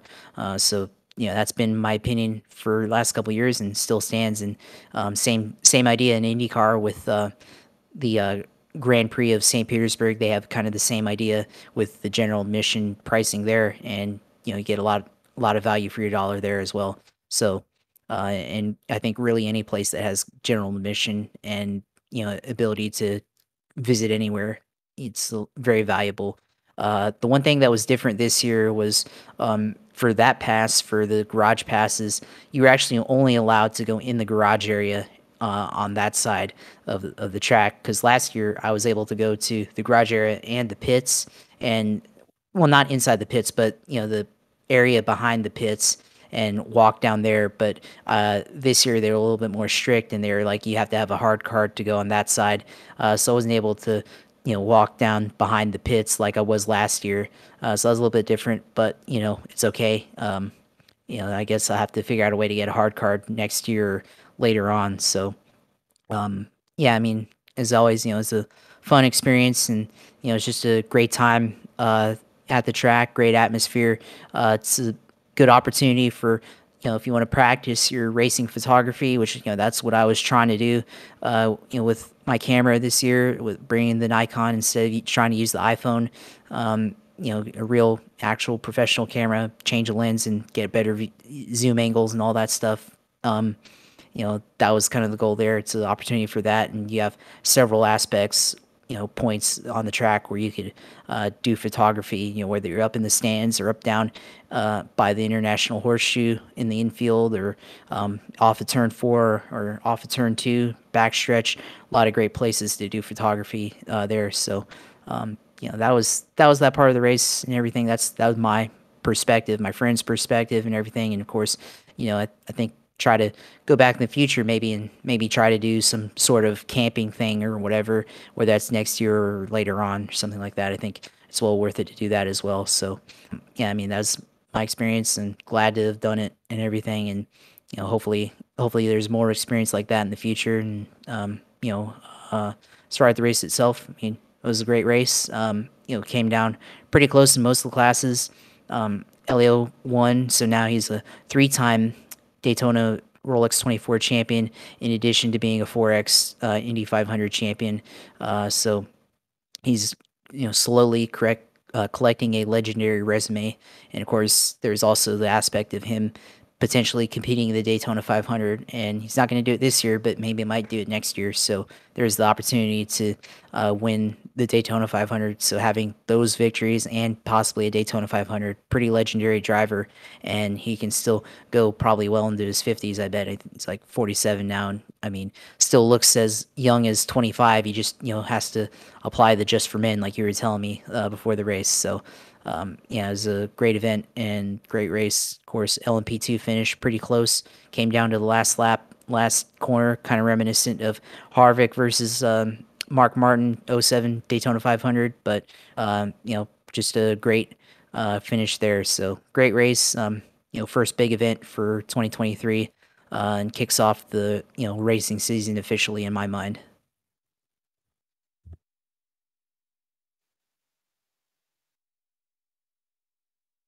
Yeah, it definitely was a good race, and glad that you're able to enjoy all that stuff. I do agree that sports car racing and Indy cars and some of these other series are probably way more better value. Part of the reason why I want to get to the 6 hours at the Glen later this summer.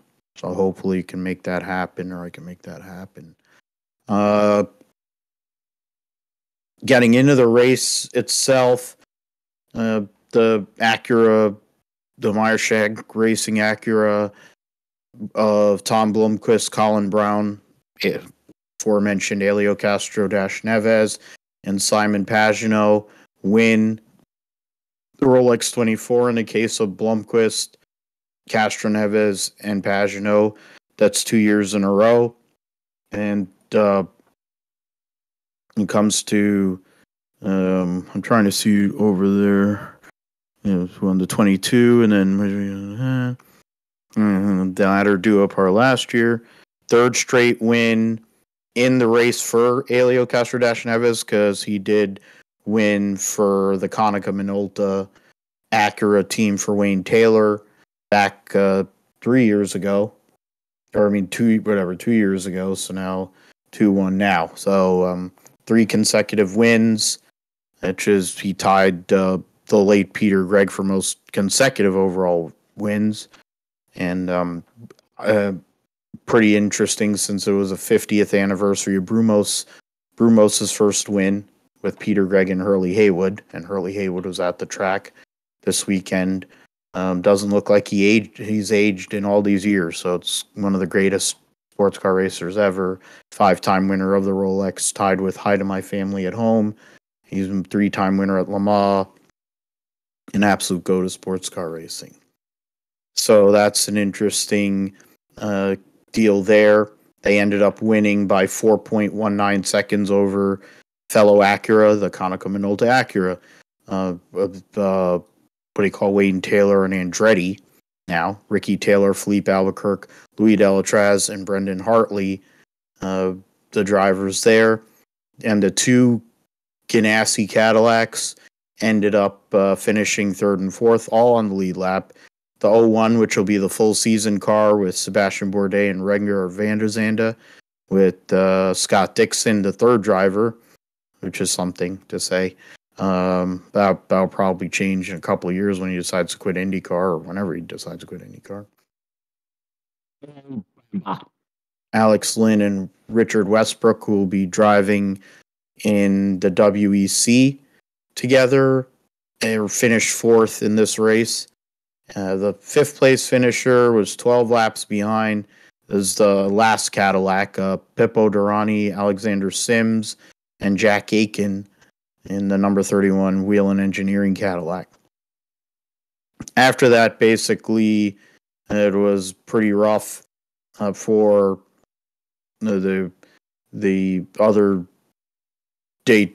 cars in the class. I had the one thing open where it was showing by class, so I might have to actually go and look that up. But out of curiosity, we'll see. In terms of after that, there was a gap there. Philip Eng, Augusto Farfus, Marco Wittmann, and Colton Herta finished 6th overall in the BMW number 24 for Ray Hall, Letterman, Lanigan in their first race back in the prototype category. BMW's first race back in prototype category since, I think, the year 2000. So long time for them being away. In terms of the overall results, those are the top 6, and then the LMP2 battle came down to the line, was 16 thousandths of a second. James Allen, driving the Proton number 55, wins over Ben Hanley, who was driving the CrowdStrike Racing APR 04 car. There was 4 cars that were on the same lap. In the number 88 AF Corsa car, finished 3rd in class, got on the podium. Guido van der Garde, Josh Pearson, Job Van Oiterd, and Harrio in the TDS number 35 finished 4th. 2 laps behind them were the bus bros of Scott McLaughlin, Joseph Newgarden, And then owner John Ferrano and their other his co-driver for the year, Kiffin Simpson. A lap behind them was the Rick Ware racing car, which had finishing the race DeFrancesco, Austin Cindric, the defending Daytona 500 champion, Pietro Fittipaldi, and Eric Lux, who will be the full season drivers there. So LMP2 cars, there were, in terms of from 7th to 13th overall, separated by 4 laps. So Ben Keating or Nicolas Lapierre and the PR1 Matheson in 52 had won this race last year, struggled or were doing all right, but spun out late, and that cost them a chance at the victory. The first Penske Porsche finished 8 laps behind their next team, their next drive or next car, and in 14th overall, that's Matt Campbell, Felipe Nasr, and Michael Christensen were the drivers. And then the Duquesne, AWA Duquesne, number 17, dominated and won by like 30 laps or something in LMP3, proving once again why they, well, it said 12 laps, but I thought it was like 30-something laps or whatever. They were in a different time zone. I thought it was way more than that, but guess that wasn't the case. That race was done largely due to the attrition and all the issues that came up there. So unfortunate in terms of some of those other teams, the Sean Creek Porsche team and some of the other people that are involved in this race, to not be able to finish it off or put it away. That's got to be a bummer in that sense. And then you got, what is that? That's practice. Talking about practice. I should just go back to the. I'll go to Racer again because there was a class breakdown, class by class breakdown, which was what I had before I went on IMSA.com. IMSA's website is terrible. So yeah. Then the only car that didn't finish outside of the GTP or in the GTP class was the other Porsche, Matthew Jaminet, Nick Tandy, and Dane Cameron, who will be running in the World Endurance Championship Penske Porsche. The one BMW, as I mentioned, finished 6th overall. The other BMW finished last in class. Definitely struggled over the weekend, but it looked like they made some progress, even though they had a lot of problems. The Porsches also showed a lot of problems. Acuras had not run a lot, but they were able to make it work. And so were the Ganassi Cadillacs, to be honest. And in terms of the LMP2 class, you had 7 cars that were within 4 laps by the end of the race. But the lead car in that finished 761 laps, which relative to the GTP cars, they were giving up based on the overall 22 laps to the overall winner. So essentially a lap an hour. So the thought of LMP2 possibly being able to get around the GTP cars, unless like catastrophe happened, it might have been similar to what happened the years that GT cars won the Rolex over the past, 30 years or so. So didn't happen though, which is nice to see. But the Porsche and BMW teams definitely have stuff to work on. Mentioned LMP3, they won the AWA team, won by 12 laps over the Sean Creek Ligier team, João Barbosa, amongst that driving contingent. The Performance Tech 38 rounded out the podium. The Gar Robinson, Felipe Fraga, Van Berlo, Riley, Ligier blew up catastrophically early in the race, so they a pretty good contender was knocked out early in that sense. The Jared Andretti, Gabby Chavez, Rasmus Linda Andretti Autosport car also had issues, so they were knocked out early in the race, or halfway through the race. JDC Miller teams had struggles, finished 22 laps off of the winner and 10 laps off of second place. So interesting there. The GTD Pro and GTD races were definitely spicy. The two retirements for Bill Oberlin and Bruno Spengler and John Edwards, the Turner Motorsports BMW M4, and then the Risi Competizione Ferrari 296, Per Guidi, Collado, Serra, Rigon, all Ferrari factory drivers. All they got eliminated halfway. The Oberlin Turner car fell out with just over 3 hours to go in the race. The Cooper McNeil, in what supposedly is his last race of his career, has to handle business stuff with the WeatherTech company. Of course, it's the family company. I think he's getting married to Katie Kearney, the Instagram golf girl. So credit to him. Gets that punani. Daniel Juncadella, Jules Gugnon, and Mauro Engel, all Mercedes factory drivers, came through there to win by just under 4 seconds over Antonio Garcia, Jordan Taylor, Tommy Milner, the Corvette Racing number 3. The third place car also on the lead lap, Jack Hawksworth, Ben Barnicoat, Mike Conway, Vassar Sullivan, Lexus. 1 lap behind was the Roman Grosjean, Jordan Pepper, Andrea Calderari, Mirko Bortolotti, Iron Lynx Lamborghini, who struggled for pace early in the weekend, but obviously by the end of the weekend they were able to get it.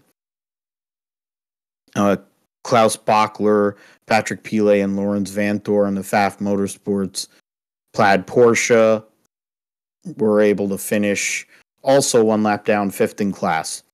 That's good for the point situation. Not really sure who's going to run on a regular basis in the WeatherTech car. We know Garcia and Taylor will be here. Rodney Sandstorm, of course, that Josh saw and was able to kind of have an interaction with. They're going to have something for the season. The Vassar Sullivan Lexus is someone you to look at because they've had issues in the Enduros now. They might have figured that out. I think the Iron Lynx car was only for the Rolex.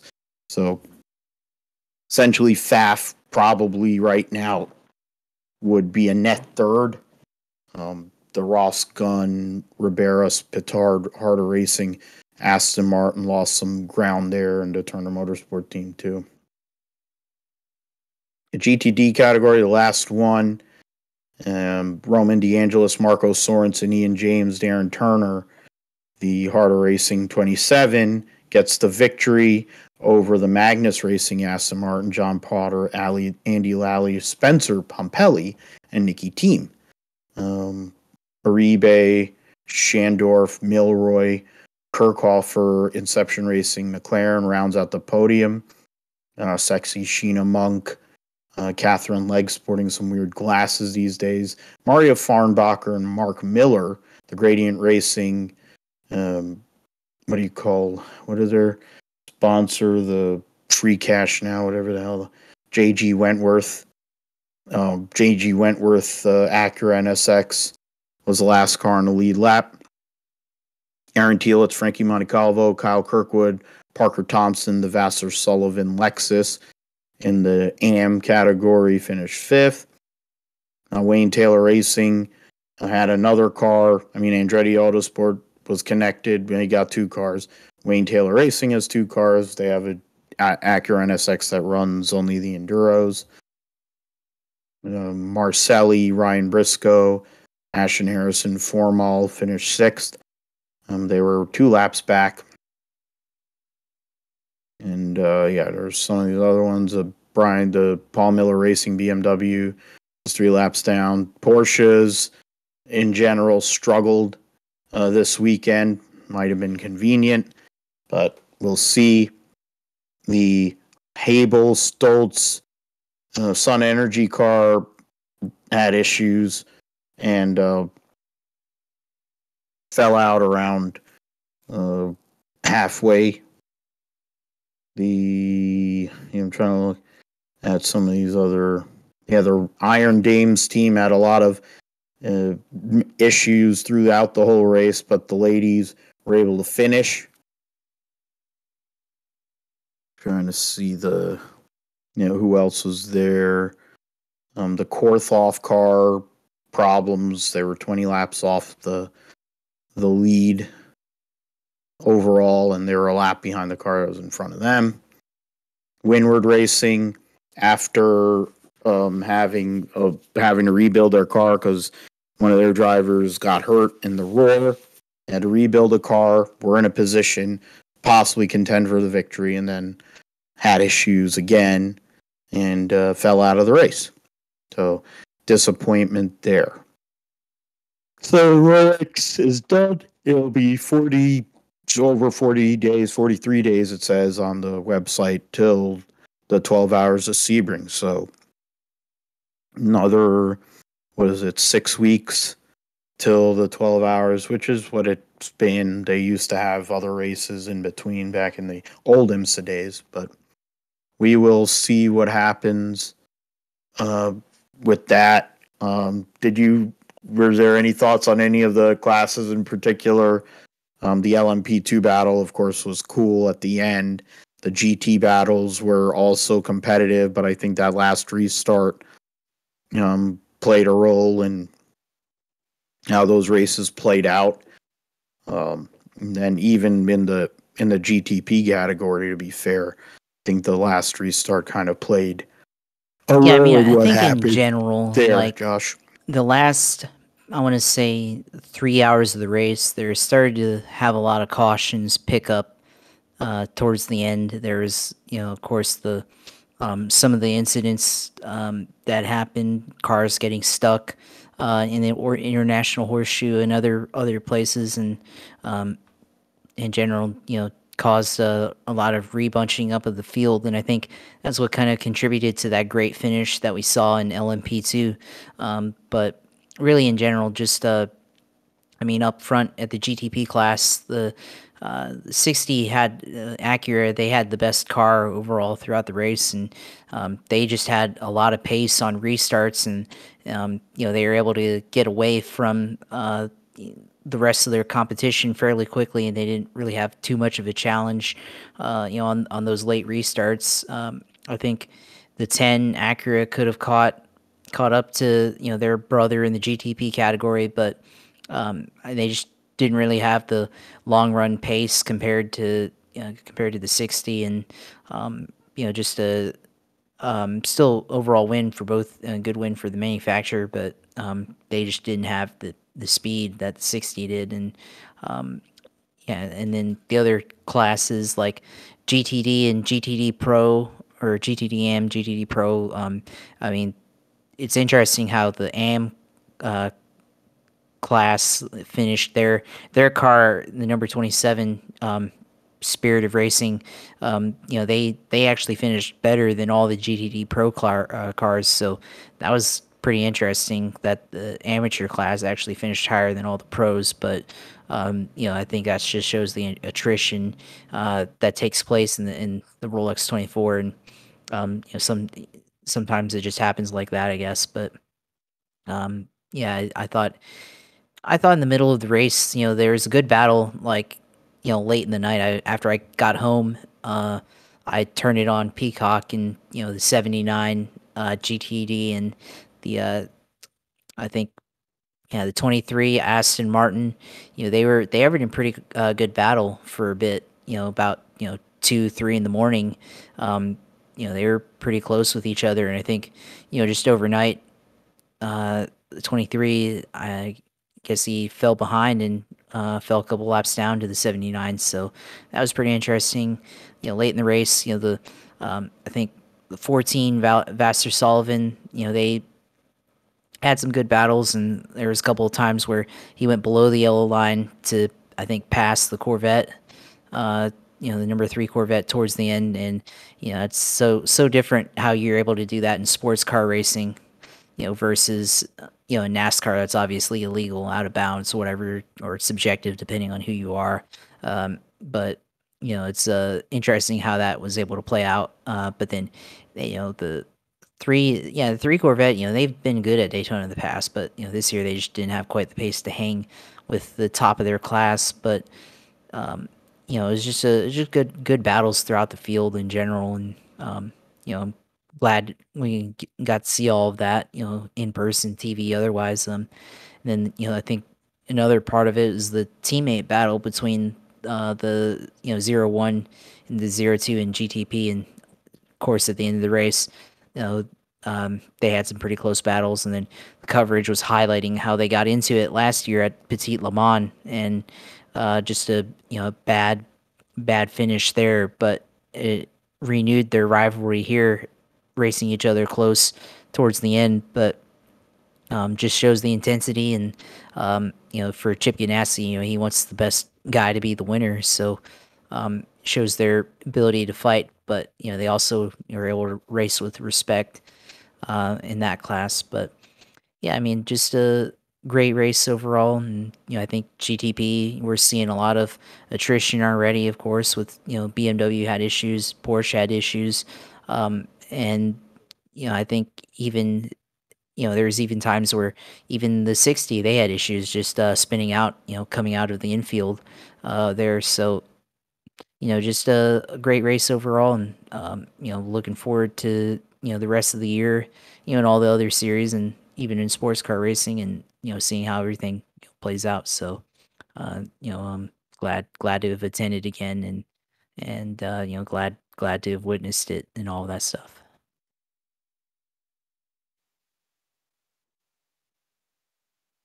Absolutely, and it was a great debut of all these new cars and being able to get the season kind of rolling in that sense.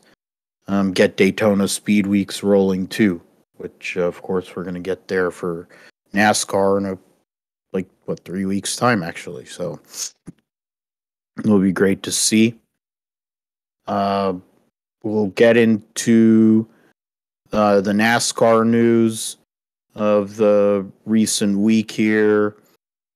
There's sponsorship news for uh, Roush Fenway Keselowski, Trackhouse, Legacy Motor Club. The one piece of news I saw, or two pieces of news I saw, were, oh no, well, keep on counting them. But Toyota supposedly is looking to add teams, which is the first time we've ever really heard that in a while, or in general. Which I think in the end, NASCAR as it stands right now would like to have in regards to the chartered teams, each manufacturer have 12 cars, I think in a perfect world, and have it split evenly across the board. But Toyota right now is only at 6. Chevy generally has a majority of the teams. Ford has 2 major teams in Penske and Stewart-Haas, and then some lesser teams that are out there. I mean, Penske's got 4 cars. Stewart with the what do you call Wood Brothers? You have 4 Stewart-Haas cars. Then you have the Roush RFK. That's 2 with Front Row Motorsports. That's 2. So that's 12. I don't think there's anything past that. Or front. Yeah, I said Front Row, right? Or RFK and Front Row. So in terms of there's talk about Amazon with I guess Amazon Prime joining a possible new TV rights package based on news that's come out through Adam Stern. It looks like NBC and Fo are going to stay involved with this next contract. And then there's another piece. I mean, he also put out that they want the owners and teams want a bigger piece of the pie and get more money because obviously the NASCAR is kind of cooking their books and not trying to pay the owners and the teams what they deserve. You'll see what happens with Yeah, he that. wrote about that. I think I saw Stern that did tweet. write about that, Adam Stern. So, yeah. So those are things to catch. Another big piece was the Garage 56, which Josh mentioned. I think I was going to write it planes, to you, but you're talking about the dive planes on the front. I was just trying. I forgot what they were too. So while you were going through that, I was somehow or another able to find an article from back a few months ago when they started testing the car.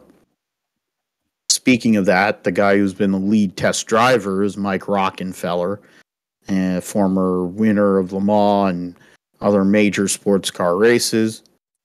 He will be the lead guy on the Garage 56 entry, along with one Jim Johnson, co-owner of Legacy Motor Club, and returning to Cup racing after going and running IndyCar for a year and change post NASCAR retirement. And then Jenson Button, the 2009 Formula One world champion, spent a lot of time recently running GT, running, I think, World Challenge type racing in Europe, and going and spending time, like a classic car driving. But then also he works for the Sky F1 team on TV. So it'll be cool, interesting combination there.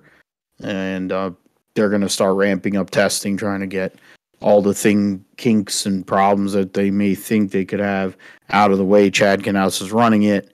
So his attention to detail speaks to them being able to do all right. I mean, albeit it'll be an unclassified car, but it sounds like what Knaus and company want is a car that could basically be at the back end of the GTE category, which isn't a bad thing.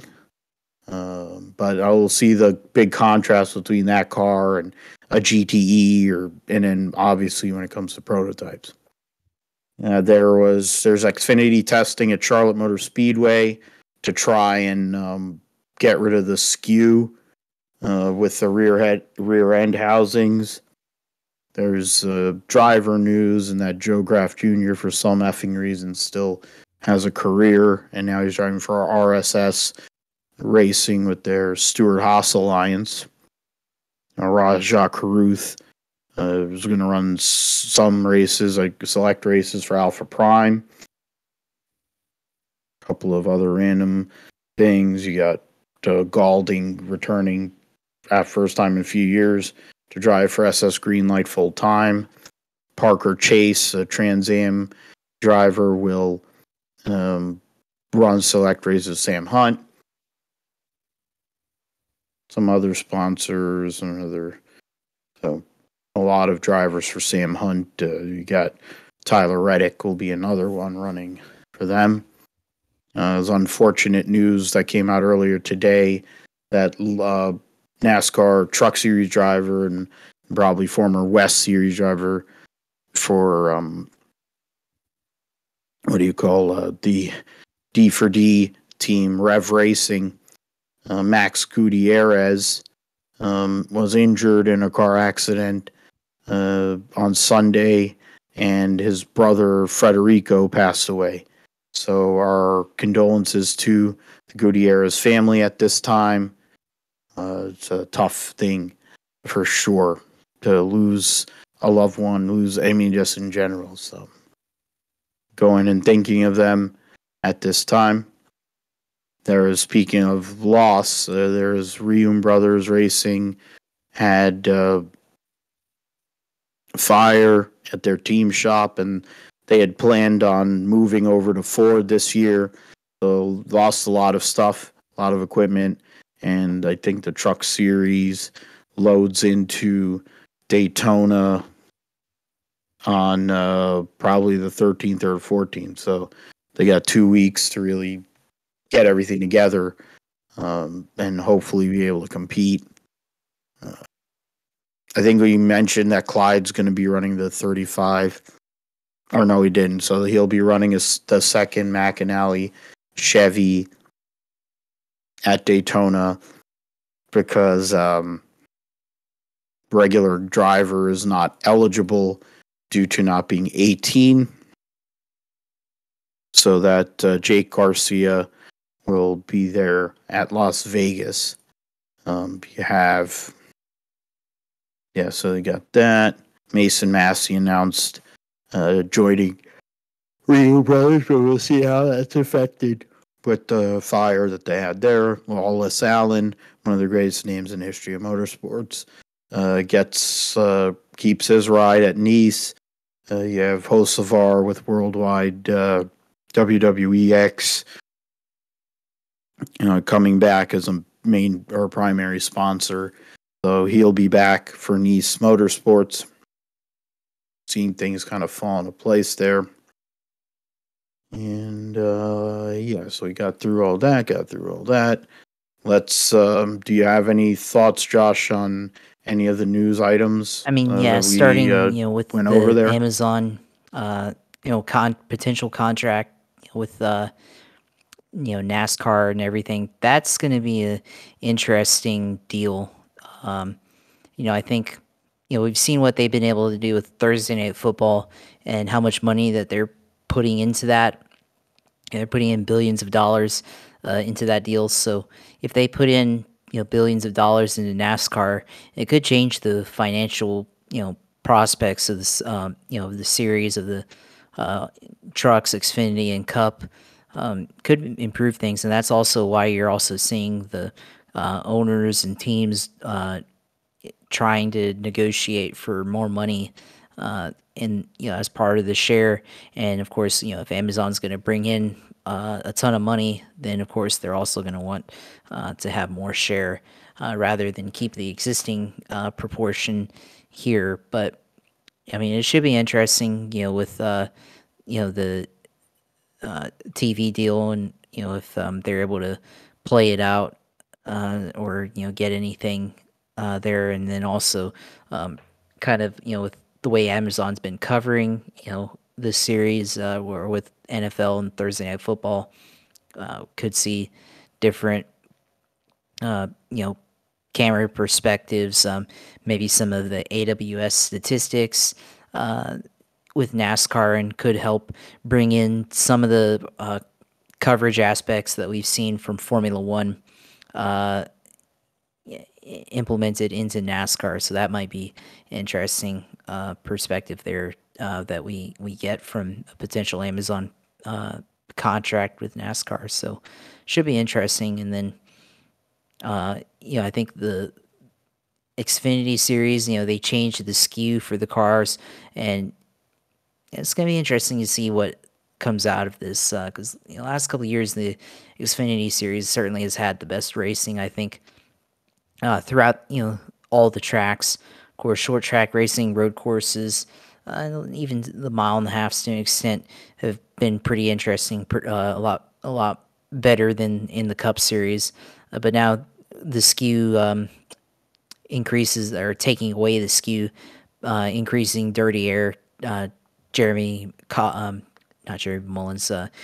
Clements had discussed that and said that there was a lot of increase in dirty air compared to the way that was before, and not really sure why they had to change the package. But it seems like teams have made a lot of gains in aero over the years in Xfinity, and I guess it was time, and especially since they changed the body a couple years ago. But I think the teams, they made so many gains that NASCAR has kind of had to wipe the slate clean, basically, and go with a reset of the rules, I guess, or well, reset of the package in a way to get the teams, on an even footing again. So we'll see how some of these tracks, bigger tracks like Las Vegas, California Speedway, Charlotte, Texas, and Nashville Super Speedway, Phoenix, all these tracks that where we see dirty air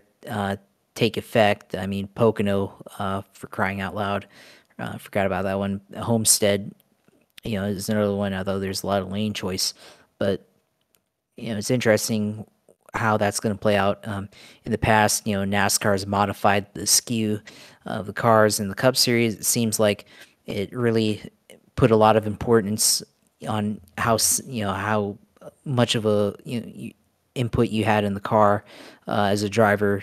Taking a different line versus taking another line, and it seems like when the skew changes happen in the Cup Series, it really changed the handling of the cars and how they were affected in dirty air, and made it really important emphasis on what type of line you were taking into corners. So I wonder if the same thing will happen here with this rule change. But yeah, I mean I think those two things that really stood out to me throughout some of the news that you went over. But we'll see. With Amazon, I think that could be a good. Yeah, I mean, they've never covered NASCAR, and I'm sure they'll use existing personalities. Like, they'll probably steal somebody from Fox or NBC, or they'll get somebody new. Maybe that's where Alan Bestwick is going to go. He'll cover for Amazon. We'll see, but it should be interesting, and maybe they'll make the coverage similar to how Sky Sports does the international feed that we see on ESPN for Formula One. But we'll have to see what happens if they're able to get a contract next year.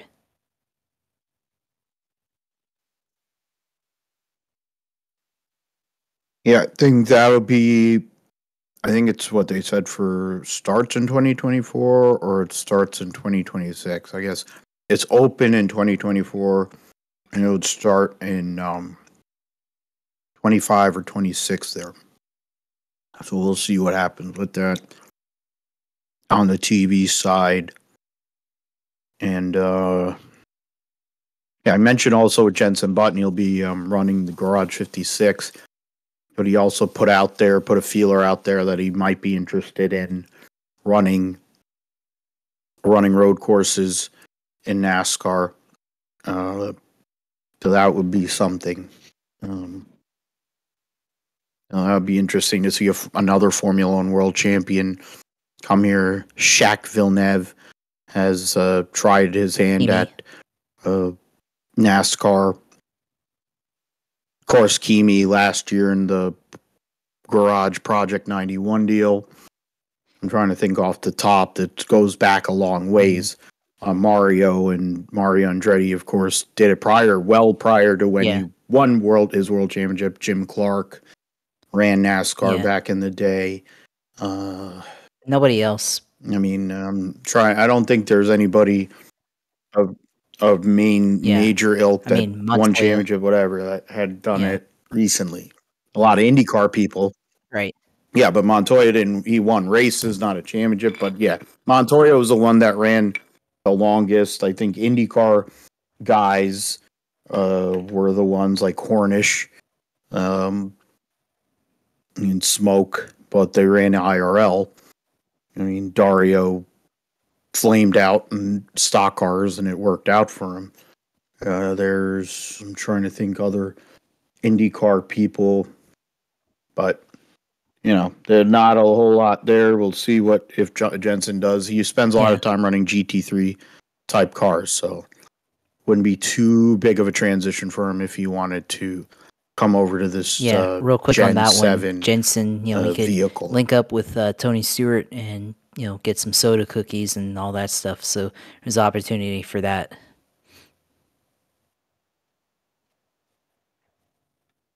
There's nothing wrong with soda cookies. I think Tony has had to stop eating as many since he's with Leah these days.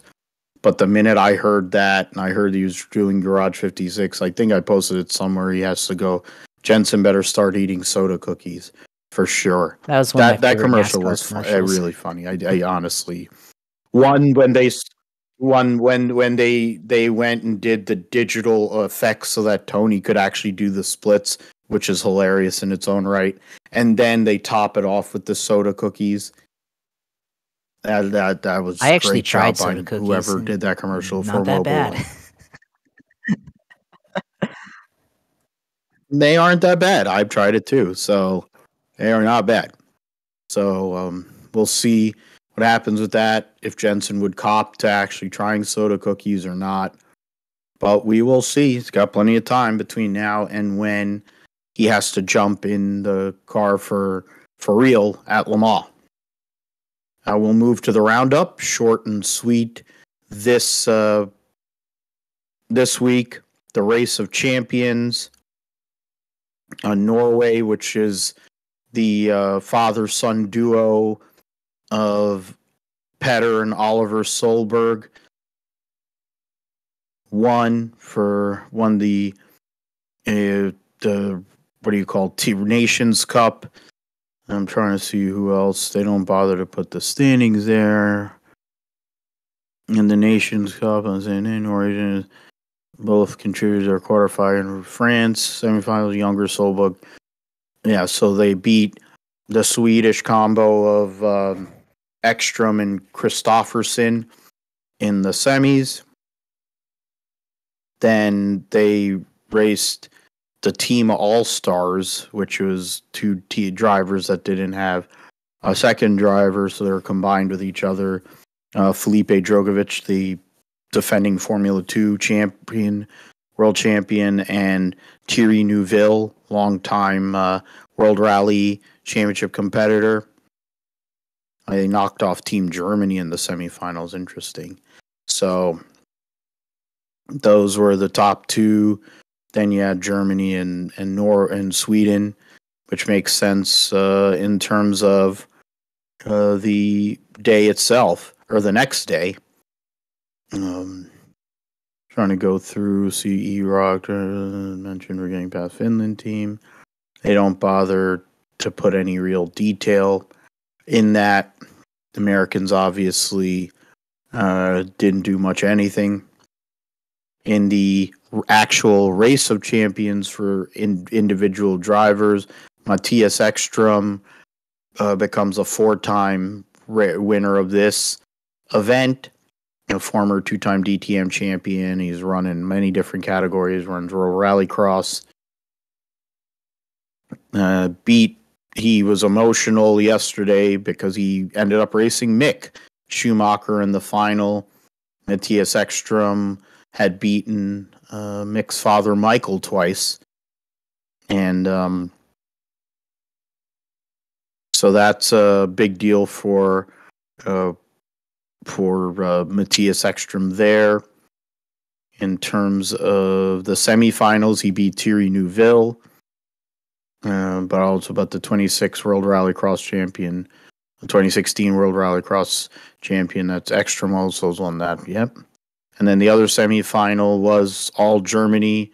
Mick Schumacher against his mentor, the now retired 4-time world champion Sebastian Vettel. So that was, Neuville gets eliminated Oliver Solberg. Sebastian Loeb lost to Neuville as well. So that's quite a job by Thierry Neuville to get all the way over there, beating Loeb, and then what is it? Oliver Solberg beat his dad in the first round there too. So interesting. And then Neuville beat Oliver, then ended up losing to the eventual champion. Travis Pastrana got knocked out in the first round by Ekstrom. And Johan Kristofferson, the teammate of Matthias Ekstrom, in the day before in quarterfinals. So he had a tough road for sure. The other piece is the Saudi E-Prix, which was last weekend. They ran 2 races there. The pole winner was McLaren's Jake Hughes. Mitch Evans was second. Rene Rast for McLaren. Buemi for Envision. Pascal Wehrlein for Porsche, the top 5. Jake Dennis, the winner at Mexico City, started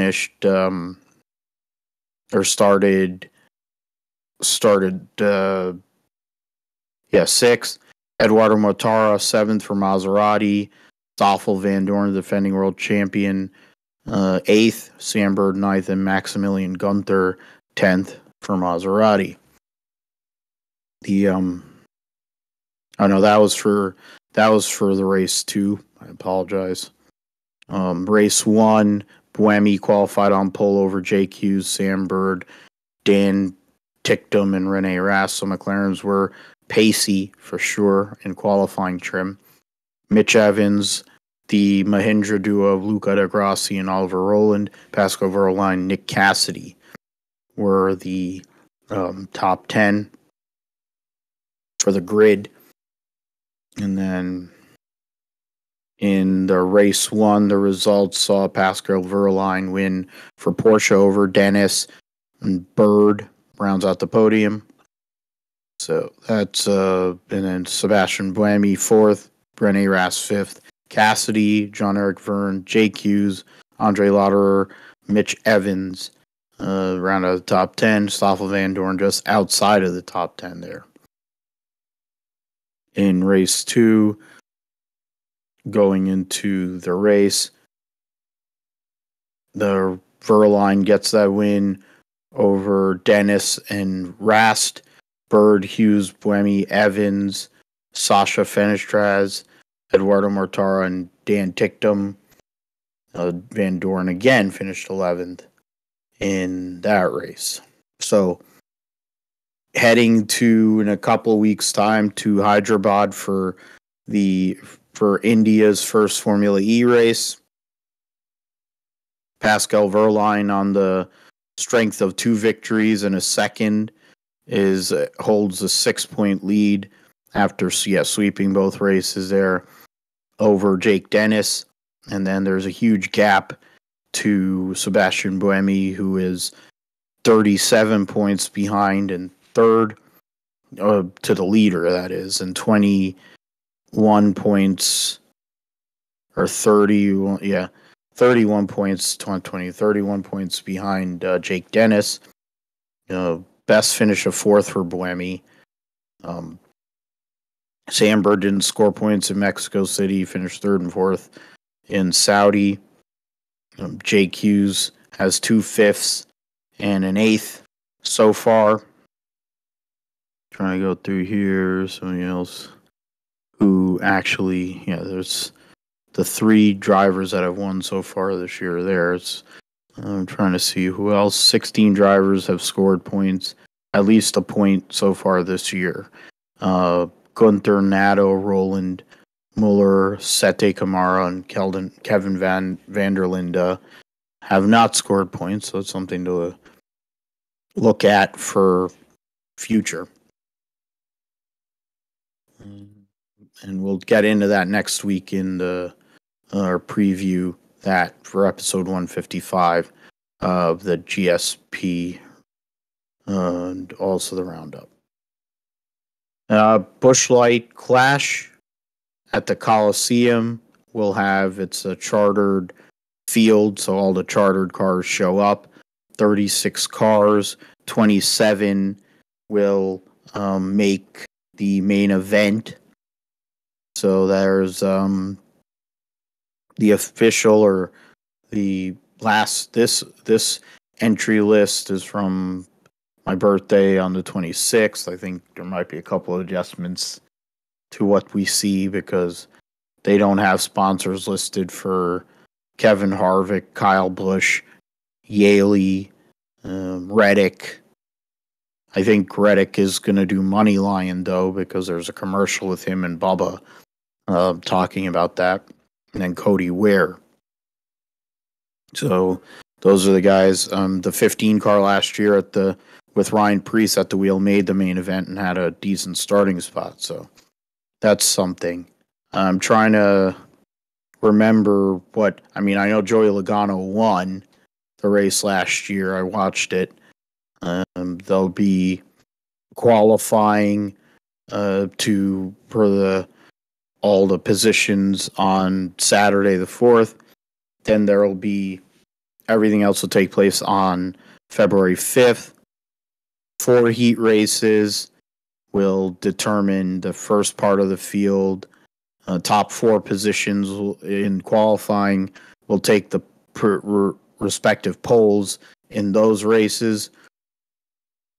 Then after that, there will be 2 LCQs where 3 drivers make it out of there. Heat races are 25, LCQs 50, and then the Clash itself, 150 laps with 27 drivers starting. I'm trying to see what else is here. So I went through the list of drivers. I guess,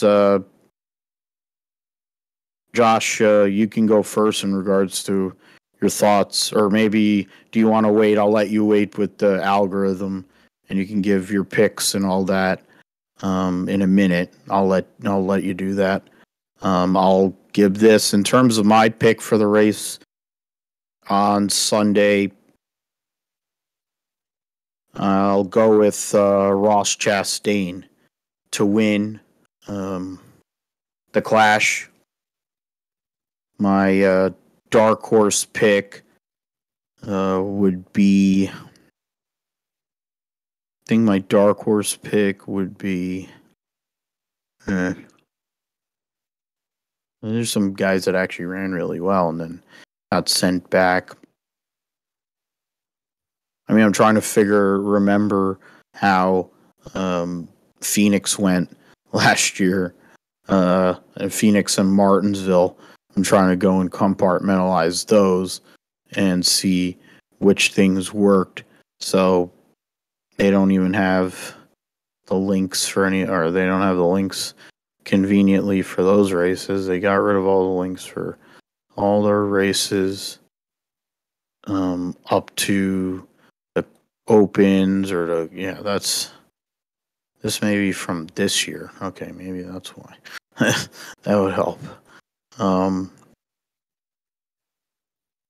So Phoenix, it was earlier in the year. Then talk about Richmond, Martinsville's Will Byron. Trying to see where else that would probably be a good basis for that. So we bring that up too. I did pick Ross Chastain, though. I'm going to stick with that one. Kind of feel like based on the way that everyone was talking about him or treating him after some of the races this past year, he's out to prove something. Even though he finished second in points last year, I think he definitely wants more. So it would be a good start to the season. Of course, Joey Logano won the race, and in November he also ended up going and winning at Phoenix. So get through all that. I'm trying to see who finished. Logano, Blaney, Chastain, Briscoe finished fourth that race. That's nice. William Byron or Kevin Harvick fifth. I don't know if you can really call Kevin Harvick a wild card. I think it's really stretching it, but so I'll leave that. Yeah, it's a big stretch because it's his last race anyway, or last. Oh yeah, you know what? Now I can go with that one though. I'll go with Brad Keselowski. It is a wild card because for 2 reasons. One, they were god awful last year for a good part of the year. 2, they were one of the cars that were eliminated from the main event in last year's running of this race, along with Christopher Buescher. So both RFK cars had to sit there. They were out of the main event. So Brad Keselowski would be my wild card pick for the Clash. Not sure if you have any other thoughts, but just let us know what you're thinking and then what your picks would be, Well, Josh, I think, for in the Clash. general, I mean, it's been a year now since this car's come out. Uh, the Clash last year, of course, it's a pretty interesting race. But then at the end, two of the best drivers in the series, ended up being the series champion, Joey Logano, coming out and winning the race. But we saw a lot of some of the issues that we've seen throughout the beginning of the 2022 season came out in this race. Uh, we had a lot of crashes, a lot of short track, hard, tough racing. But I mean, from the setup side, I'm wondering how this is going to come out based on uh, how the teams have had a year of notes. I mean, they've only had one race at this track, but they've had 36 other races to, well, not all 36 races, but certainly many races, so that to get perspective off of and know what worked, know what doesn't work, things that they can try out in this event. Of course, doesn't count for anything that they could gain for later in the year. And it's going to be interesting, I think, just from that perspective. And I think that the best teams are going to come out and be competitive in this race, the best drivers, and it's going to be interesting to see how some the new drivers and new teams come out and play in here, in this race. So I'm thinking, well, I'm gonna say what I'm thinking first, but I'm very curious to see how Kyle Busch comes out, and performs in RCR equipment for the first time ever. I mean, it's a short track, so it should be interesting. Of course, Austin Dillon finished third in this race last year. Tyler Reddick was up there as well and led a ton of laps, second most to Kyle Busch. So there's pretty good baseline already for Kyle Busch just in RCR equipment for this race, and he himself finished second in this race last year. So it's going to be, if he's able to win, that's going to be a pretty good start to the year for the new era for Kyle Busch and the number 8 Chevy for Richard Childress Racing. But that's kind of what some of my thoughts on this race are, really. But for the picks, you talked about the algorithm, and I got to thinking while we've been talking throughout the show and how we're going to do it for this year. We're still gonna do the old way we've been doing it, with the Excel sheet and picking a number out of a hat basically with the Excel sheet and everything. But with all the rage with AI recently, the last couple of weeks, month, and everything, Chat GPT is kind of taking over, the world and everything, with people trying to use it for different things. So I thought, maybe let's try to implement a little bit of Chat GPT here on this show. And so I asked. I mean, you have to be kind of general with these questions here, and ask, what it can do and everything. And I was trying to ask, like, what who is the best in NASCAR, and it said for short track racing, some of the best drivers are Brad Keselowski, Denny Hamlin, Kyle Busch, Joey Logano, and Martin Truex Jr.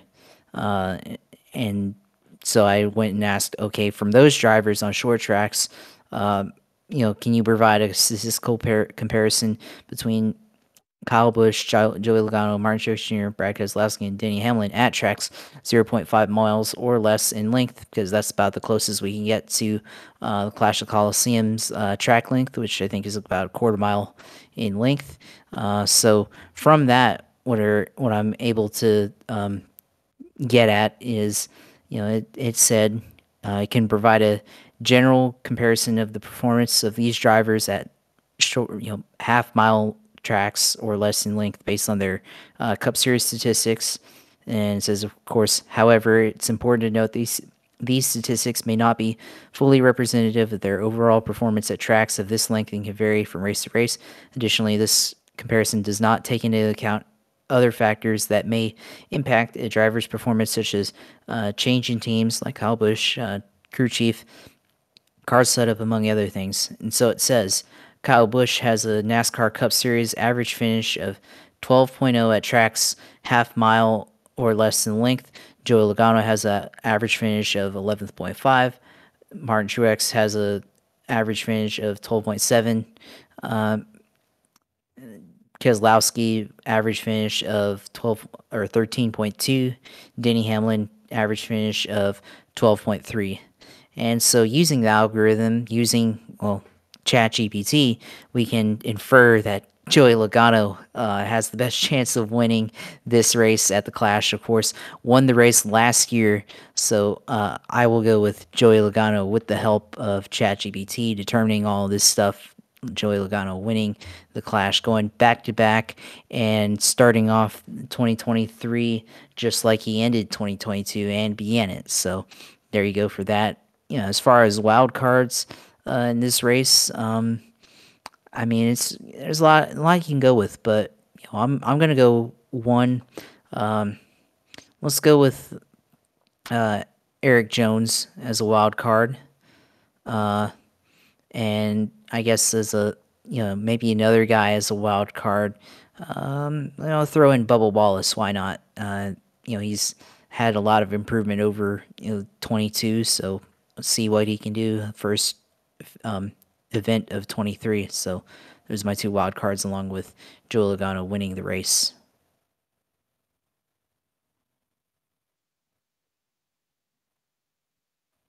And first race as a married man to Amanda. So congrats to them, of course. So we'll see what happens there. He had like mid-range pace. Last year, one of his best tracks is Martinsville. Another year with or Bowie Barker and then Denny Hamlin's help. I think that'll be something. And the last thing we have to do before we move into your sim segment, Josh, is who's gonna end up missing the show? Because I think it did play a part. There is something to what happened for the RFK team. They thought that they were all right, but they really weren't. In the end, they recovered and won both duels. A couple, 2-3 weeks later at Daytona, had good pace in the 500, but then also struggled for a good part of the season. You look at this field, I mean, 9 cars out of the 36 aren't going to make it. I mean, Ty Dillon did have a good run in this race last year. It'll be his first race for Spire. I mean, you can go chalk. I feel like going chalk isn't probably a bad idea. I think the Ware cars are going to get eliminated. The Spire cars. So that's 4. BJ McLeod, definitely 5. And I say definitely, then he'll make it. But after that, after you eliminate the real back marker efforts, there's going to be some tough choices to knock out. And I'm not sure if AJ drove. I don't think AJ was in this race, or maybe he was. I don't. Okay, all right. I think Haley was good because last I know year. Haley Got taken was out pretty by good Larson in this race. So yes, Larson. So I was wondering if you didn't have any experience. I know Austin Cindric was basically a dart without feathers in this race. Daytona 500 champion coming from the sports cars. I'm gonna go a little crazy. I'm gonna go and say Cindric misses the show. That would make it what was it, 6? So after that, I think Martin Truex misses the show. 7. I mean, I think there's a lot going on in his life. He's not going to be able to really put something together for this race, but I think by the time they go to Daytona, he'll be in a better mind space. I feel like Gagson's going to hit the wall. And I also think that Keebler's going to hit the wall. So based on that, I think that's 9, right? Or if I miscounted, it's 8, but I feel that's 9. What are your thoughts on Josh for who do you think will be eliminated other than the Yeah, I mean, general chalk uh, picks? I agree with you on some of those chalk picks. I think overall those get eliminated and everything. But once you thin out the easy picks, it starts to get interesting. And I'm going to say that Alex Bowman gets eliminated. I think that's pretty significant pick. I think he's kind of always been the Hendrick car that's struggled. New crew chief, of course, this year. Maybe they still aren't gelled quite together, or they get in an accident or something and get taken out of the race. So I think Alex Bowman gets eliminated here in this one. Maybe another guy that gets eliminated. I mean, if you want to go, with another elimination, I guess. It's pretty tough, but I mean, you already mentioned a big name in Cindric. I'm gonna say Chris Bell. Why not? I mean, he's pretty good at short track racing, also, but I could see him getting taken out in one of these qualifying races, potentially, and seeing something like that. So I think Alex Bowman, I think he definitely struggle on handling, and then let's say Chris Bell, something happens to him, because I don't think that they would have something, you know, mechanically or have issues with handling. I think they made it to the final four, so I don't think they'll have that problem. But I could see them, you know, last lap or something get taken out in an accident or whatever and miss the show that way.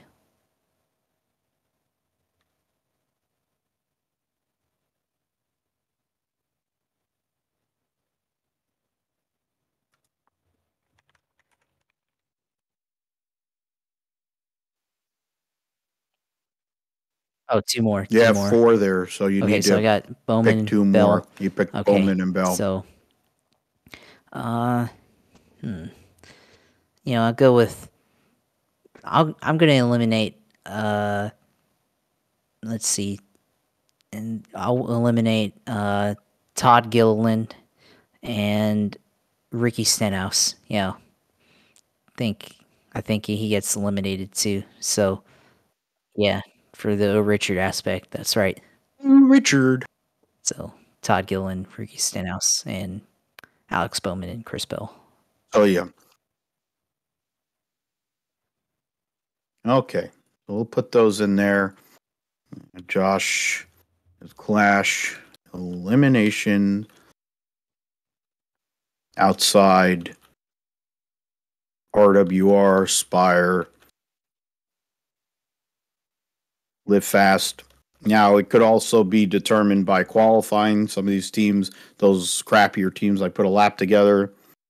Some of them may just be what they are, to be determined. Bowman, Bell, Richard, and Gilliland. I think the upset pick theoretically would be Bell Yeah, on your side because he finished in the final 4, and he's made his bones on short tracks.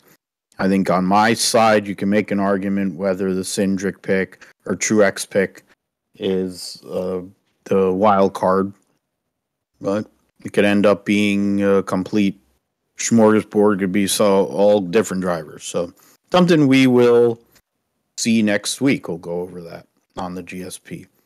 Let's move on, man, and get into the sim segment and what's going on in the world of yeah, of iRacing and course. other gaming. Yeah, iRacing this week. I think they've got for the BMW, the new BMW cars. They've got a challenge going on at Daytona this week, and I think it's like whoever can score the most points throughout the week racing at Daytona on the road course. I think there's like some sort of challenge or whatever, and you get a prize of some kind. I was trying to see if I could find that like more details, but it seems pretty interesting here. News BMW M Sim Cup this week at Daytona. The BMW Sim Cup pits iRacers from around the world against one another on legendary racetracks, competing behind the wheel of the BMW M Hybrid V8 GTP or the BMW M4 GT3. And this week's event sends racers to the Daytona road course and team up with another driver and a series of 120-minute multi-class racing series and see if you have what it takes to stand up at the top of the podium. Open to the entire community with prizes available to those who qualify the top split. Top split podium finishers in each class will earn $1,550, and the top 10 finishing teams will also earn series points. At the end of the season, top 12 teams in the Sim Cup earn additional cash prizes up to $1,500 on the line for the champions. So that's pretty interesting. I have to see if I can compete in that throughout the year.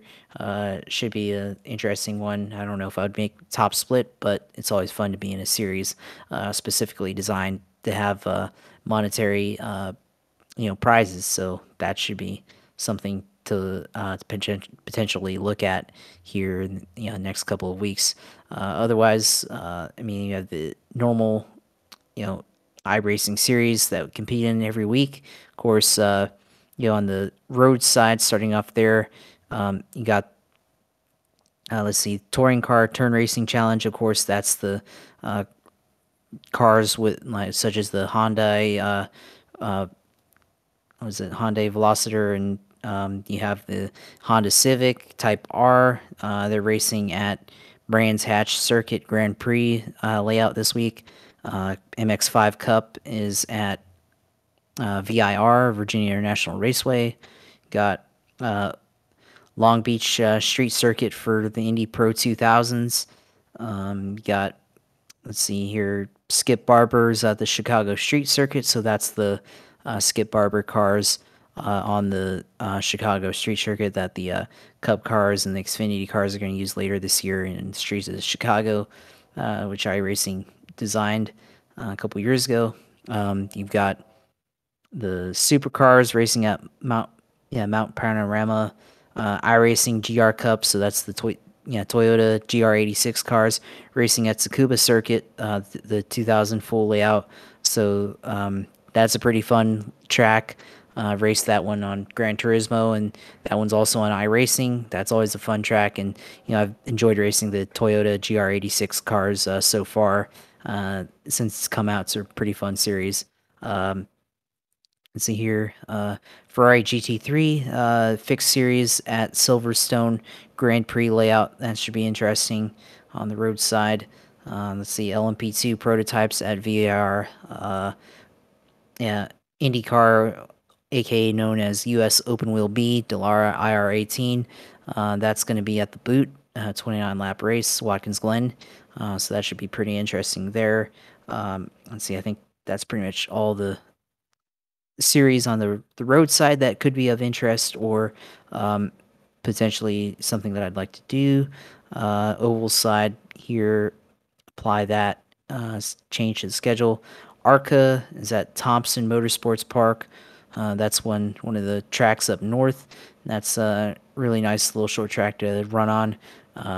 You've got the Truck Series, iRacing Class C Truck Series, racing on the LA Coliseum track. So that's going to basically be the Clash for the trucks.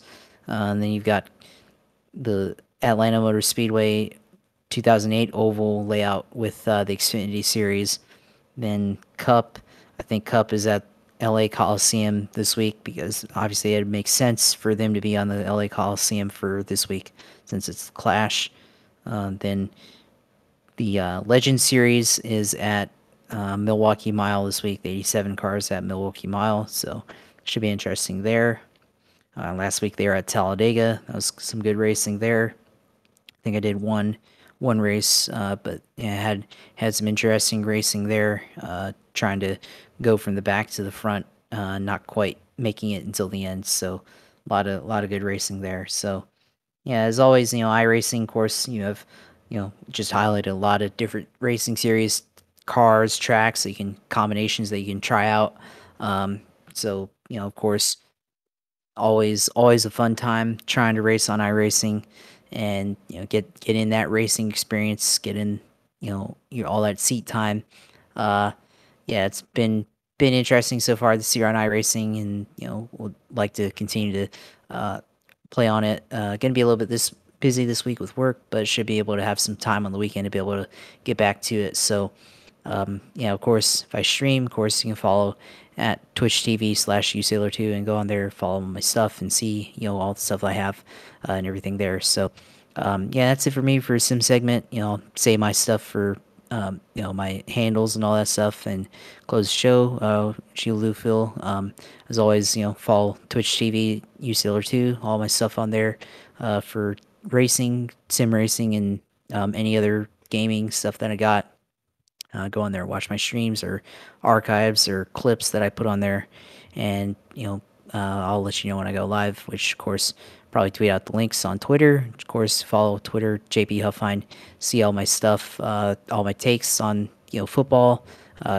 Closing out the year for the Super Bowl, of course, and beginning the year in racing now. So page turn right into racing after football. So, it'll be an interesting year of racing, and certainly I have all the takes there that I don't have on here, or use those takes and then flow them into what I say on here, which you'll see on my handle at JP Huffine. And I'll put my Instagram out there too, as I'll probably put my pictures or some of the pictures from Rolex 24 there, which you'll probably see at JP Huffine.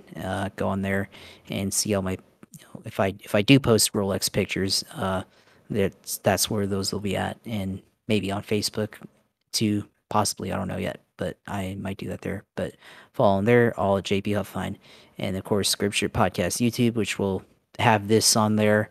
Have this on there later in the week, probably then a week. Have this video on there, and you can watch all our shows, everything dating back to March 2022, and see all our episodes since then. Of course, follow that, subscribe to our YouTube page, subscribe to all the pages we have here for this show, and like our videos, comment, subscribe, do whatever you want to interact with the video and all the other stuff. So yeah, that's it for me this week. Great racing at the Rolex 24. Glad to be back there again this year. Glad the Acura is won. Of course, own Acura TL 2004. So my make, my car won. Glad to see that. So of course, glad to be on there with you, Phil, another week, and glad to be back and have another year of racing to talk about with you here.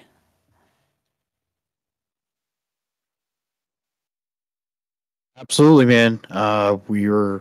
Went through it, and we went through a lot with the Rolex. We also got into NASCAR for the first time this season, and we'll have more to come because that'll be going on basically from February to November. Thanks as always for everything you do, brother, and for always taking care of your end of the deal and taking care of the video side with the Grip Strip Podcast YouTube page. For me, you can find me at Philip G. Matthew on Twitter. You can find me at Grip Strip, or you can find me at Grip Strip Pod on Twitter. We're on basically anywhere you can hear podcasts. You can also find it at philipgmatthew.com or podbean.com to find the GSP. We will be back next week for episode 155 to review the Busch Light Clash at the Coliseum. We will do a preview and make some picks, or maybe not make picks, but make a preview of both of the teams in the Super Bowl. Maybe go over the Pro Bowl games. We'll get into the news of motorsports the whole week, amongst all the major series that we kind of get into in general. There'll be a couple of car reveals before the next episode, so we'll get into that. Roundup will discuss the Indian E-Prix and Rally Sweden. Oh, that's what you get to look forward to next week. We will be back for episode 155. Thank you for supporting us here on the Grip Strip Podcast. For Josh, I'm Phil. Take care of yourself and take care of those around you. Be nice to people. It doesn't take much to be nice, so let's go and try to do that for each other in this time. Take care, God bless, and goodbye.